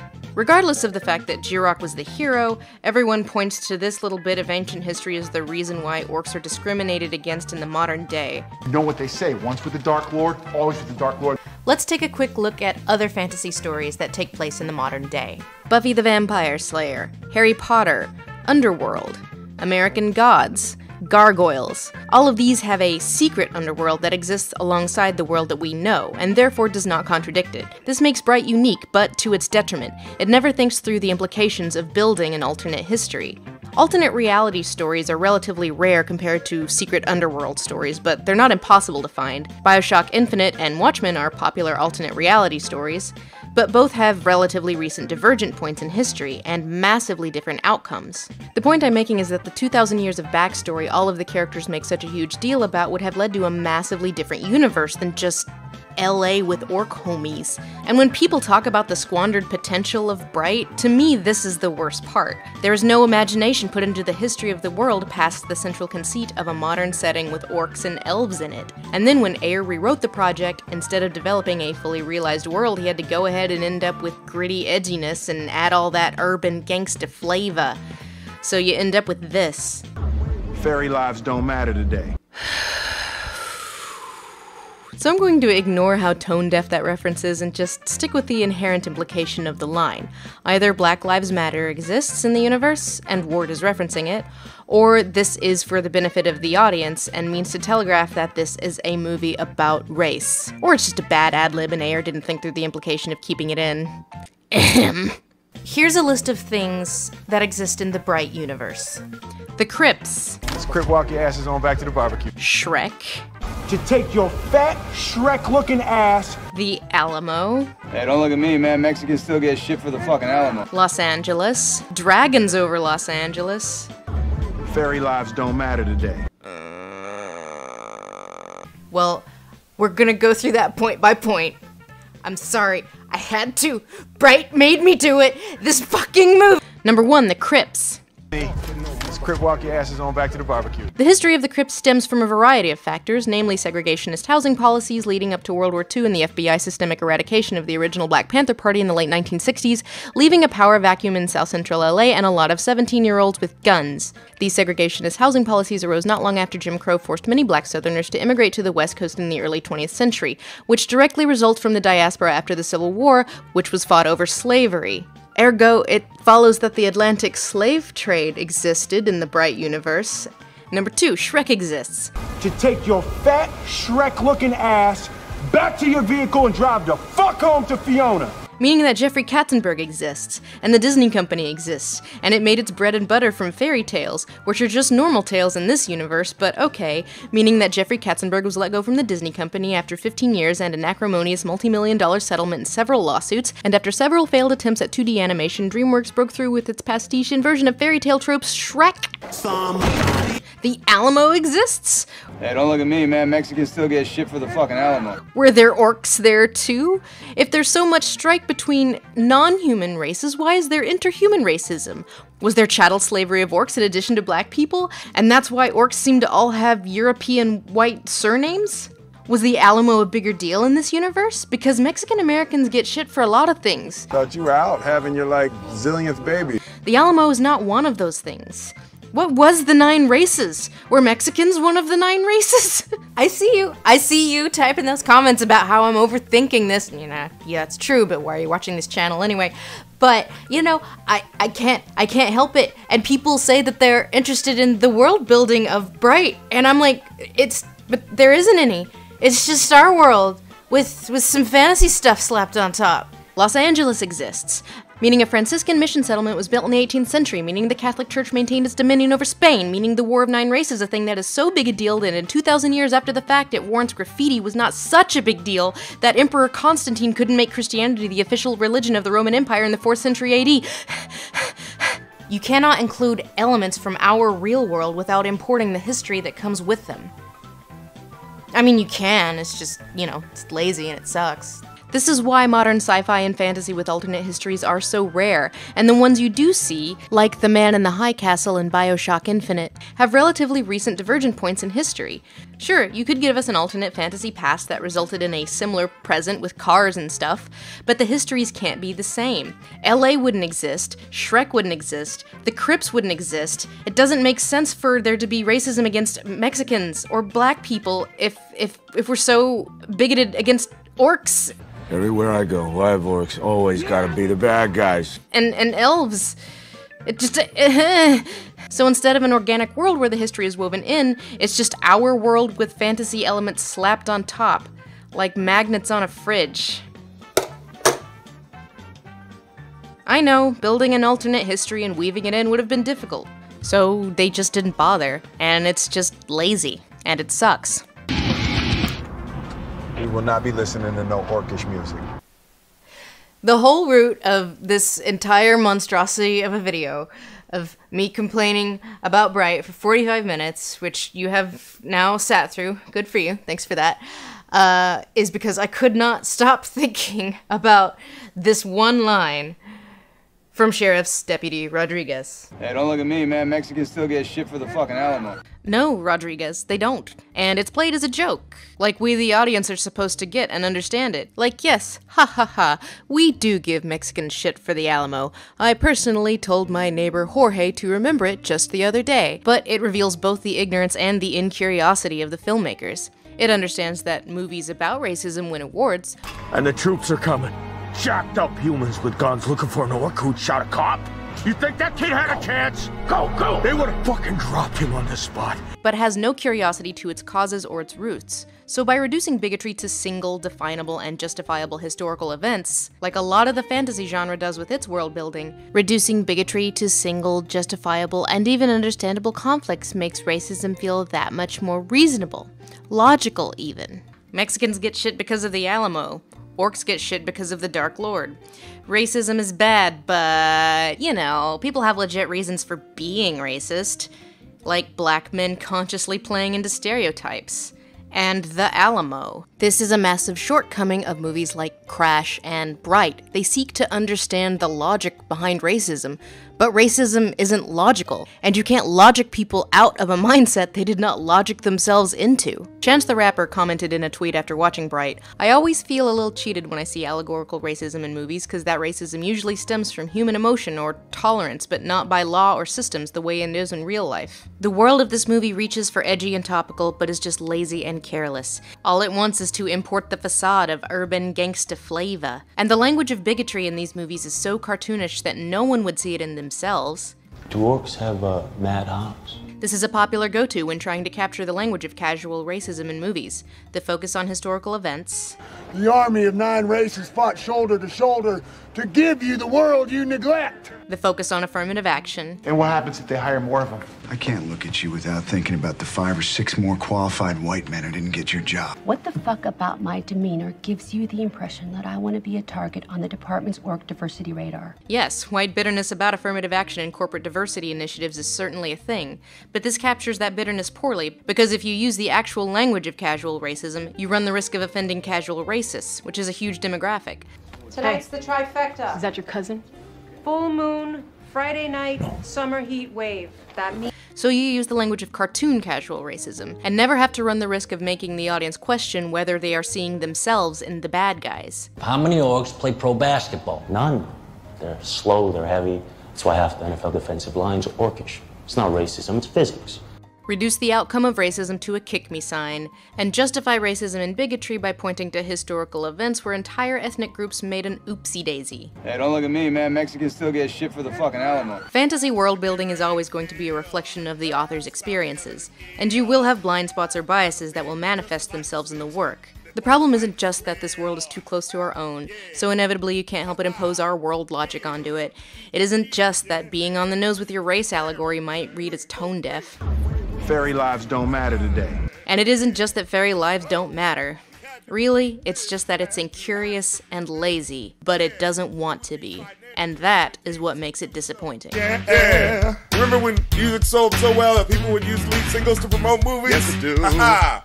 Yeah. We're gonna make this a franchise. Okay. Woo! We're gonna have a knockoff animated TV show. It's gonna be on Fox on Saturday mornings. That's Saturday morning cartoons. That's still a thing, right? No. Yeah.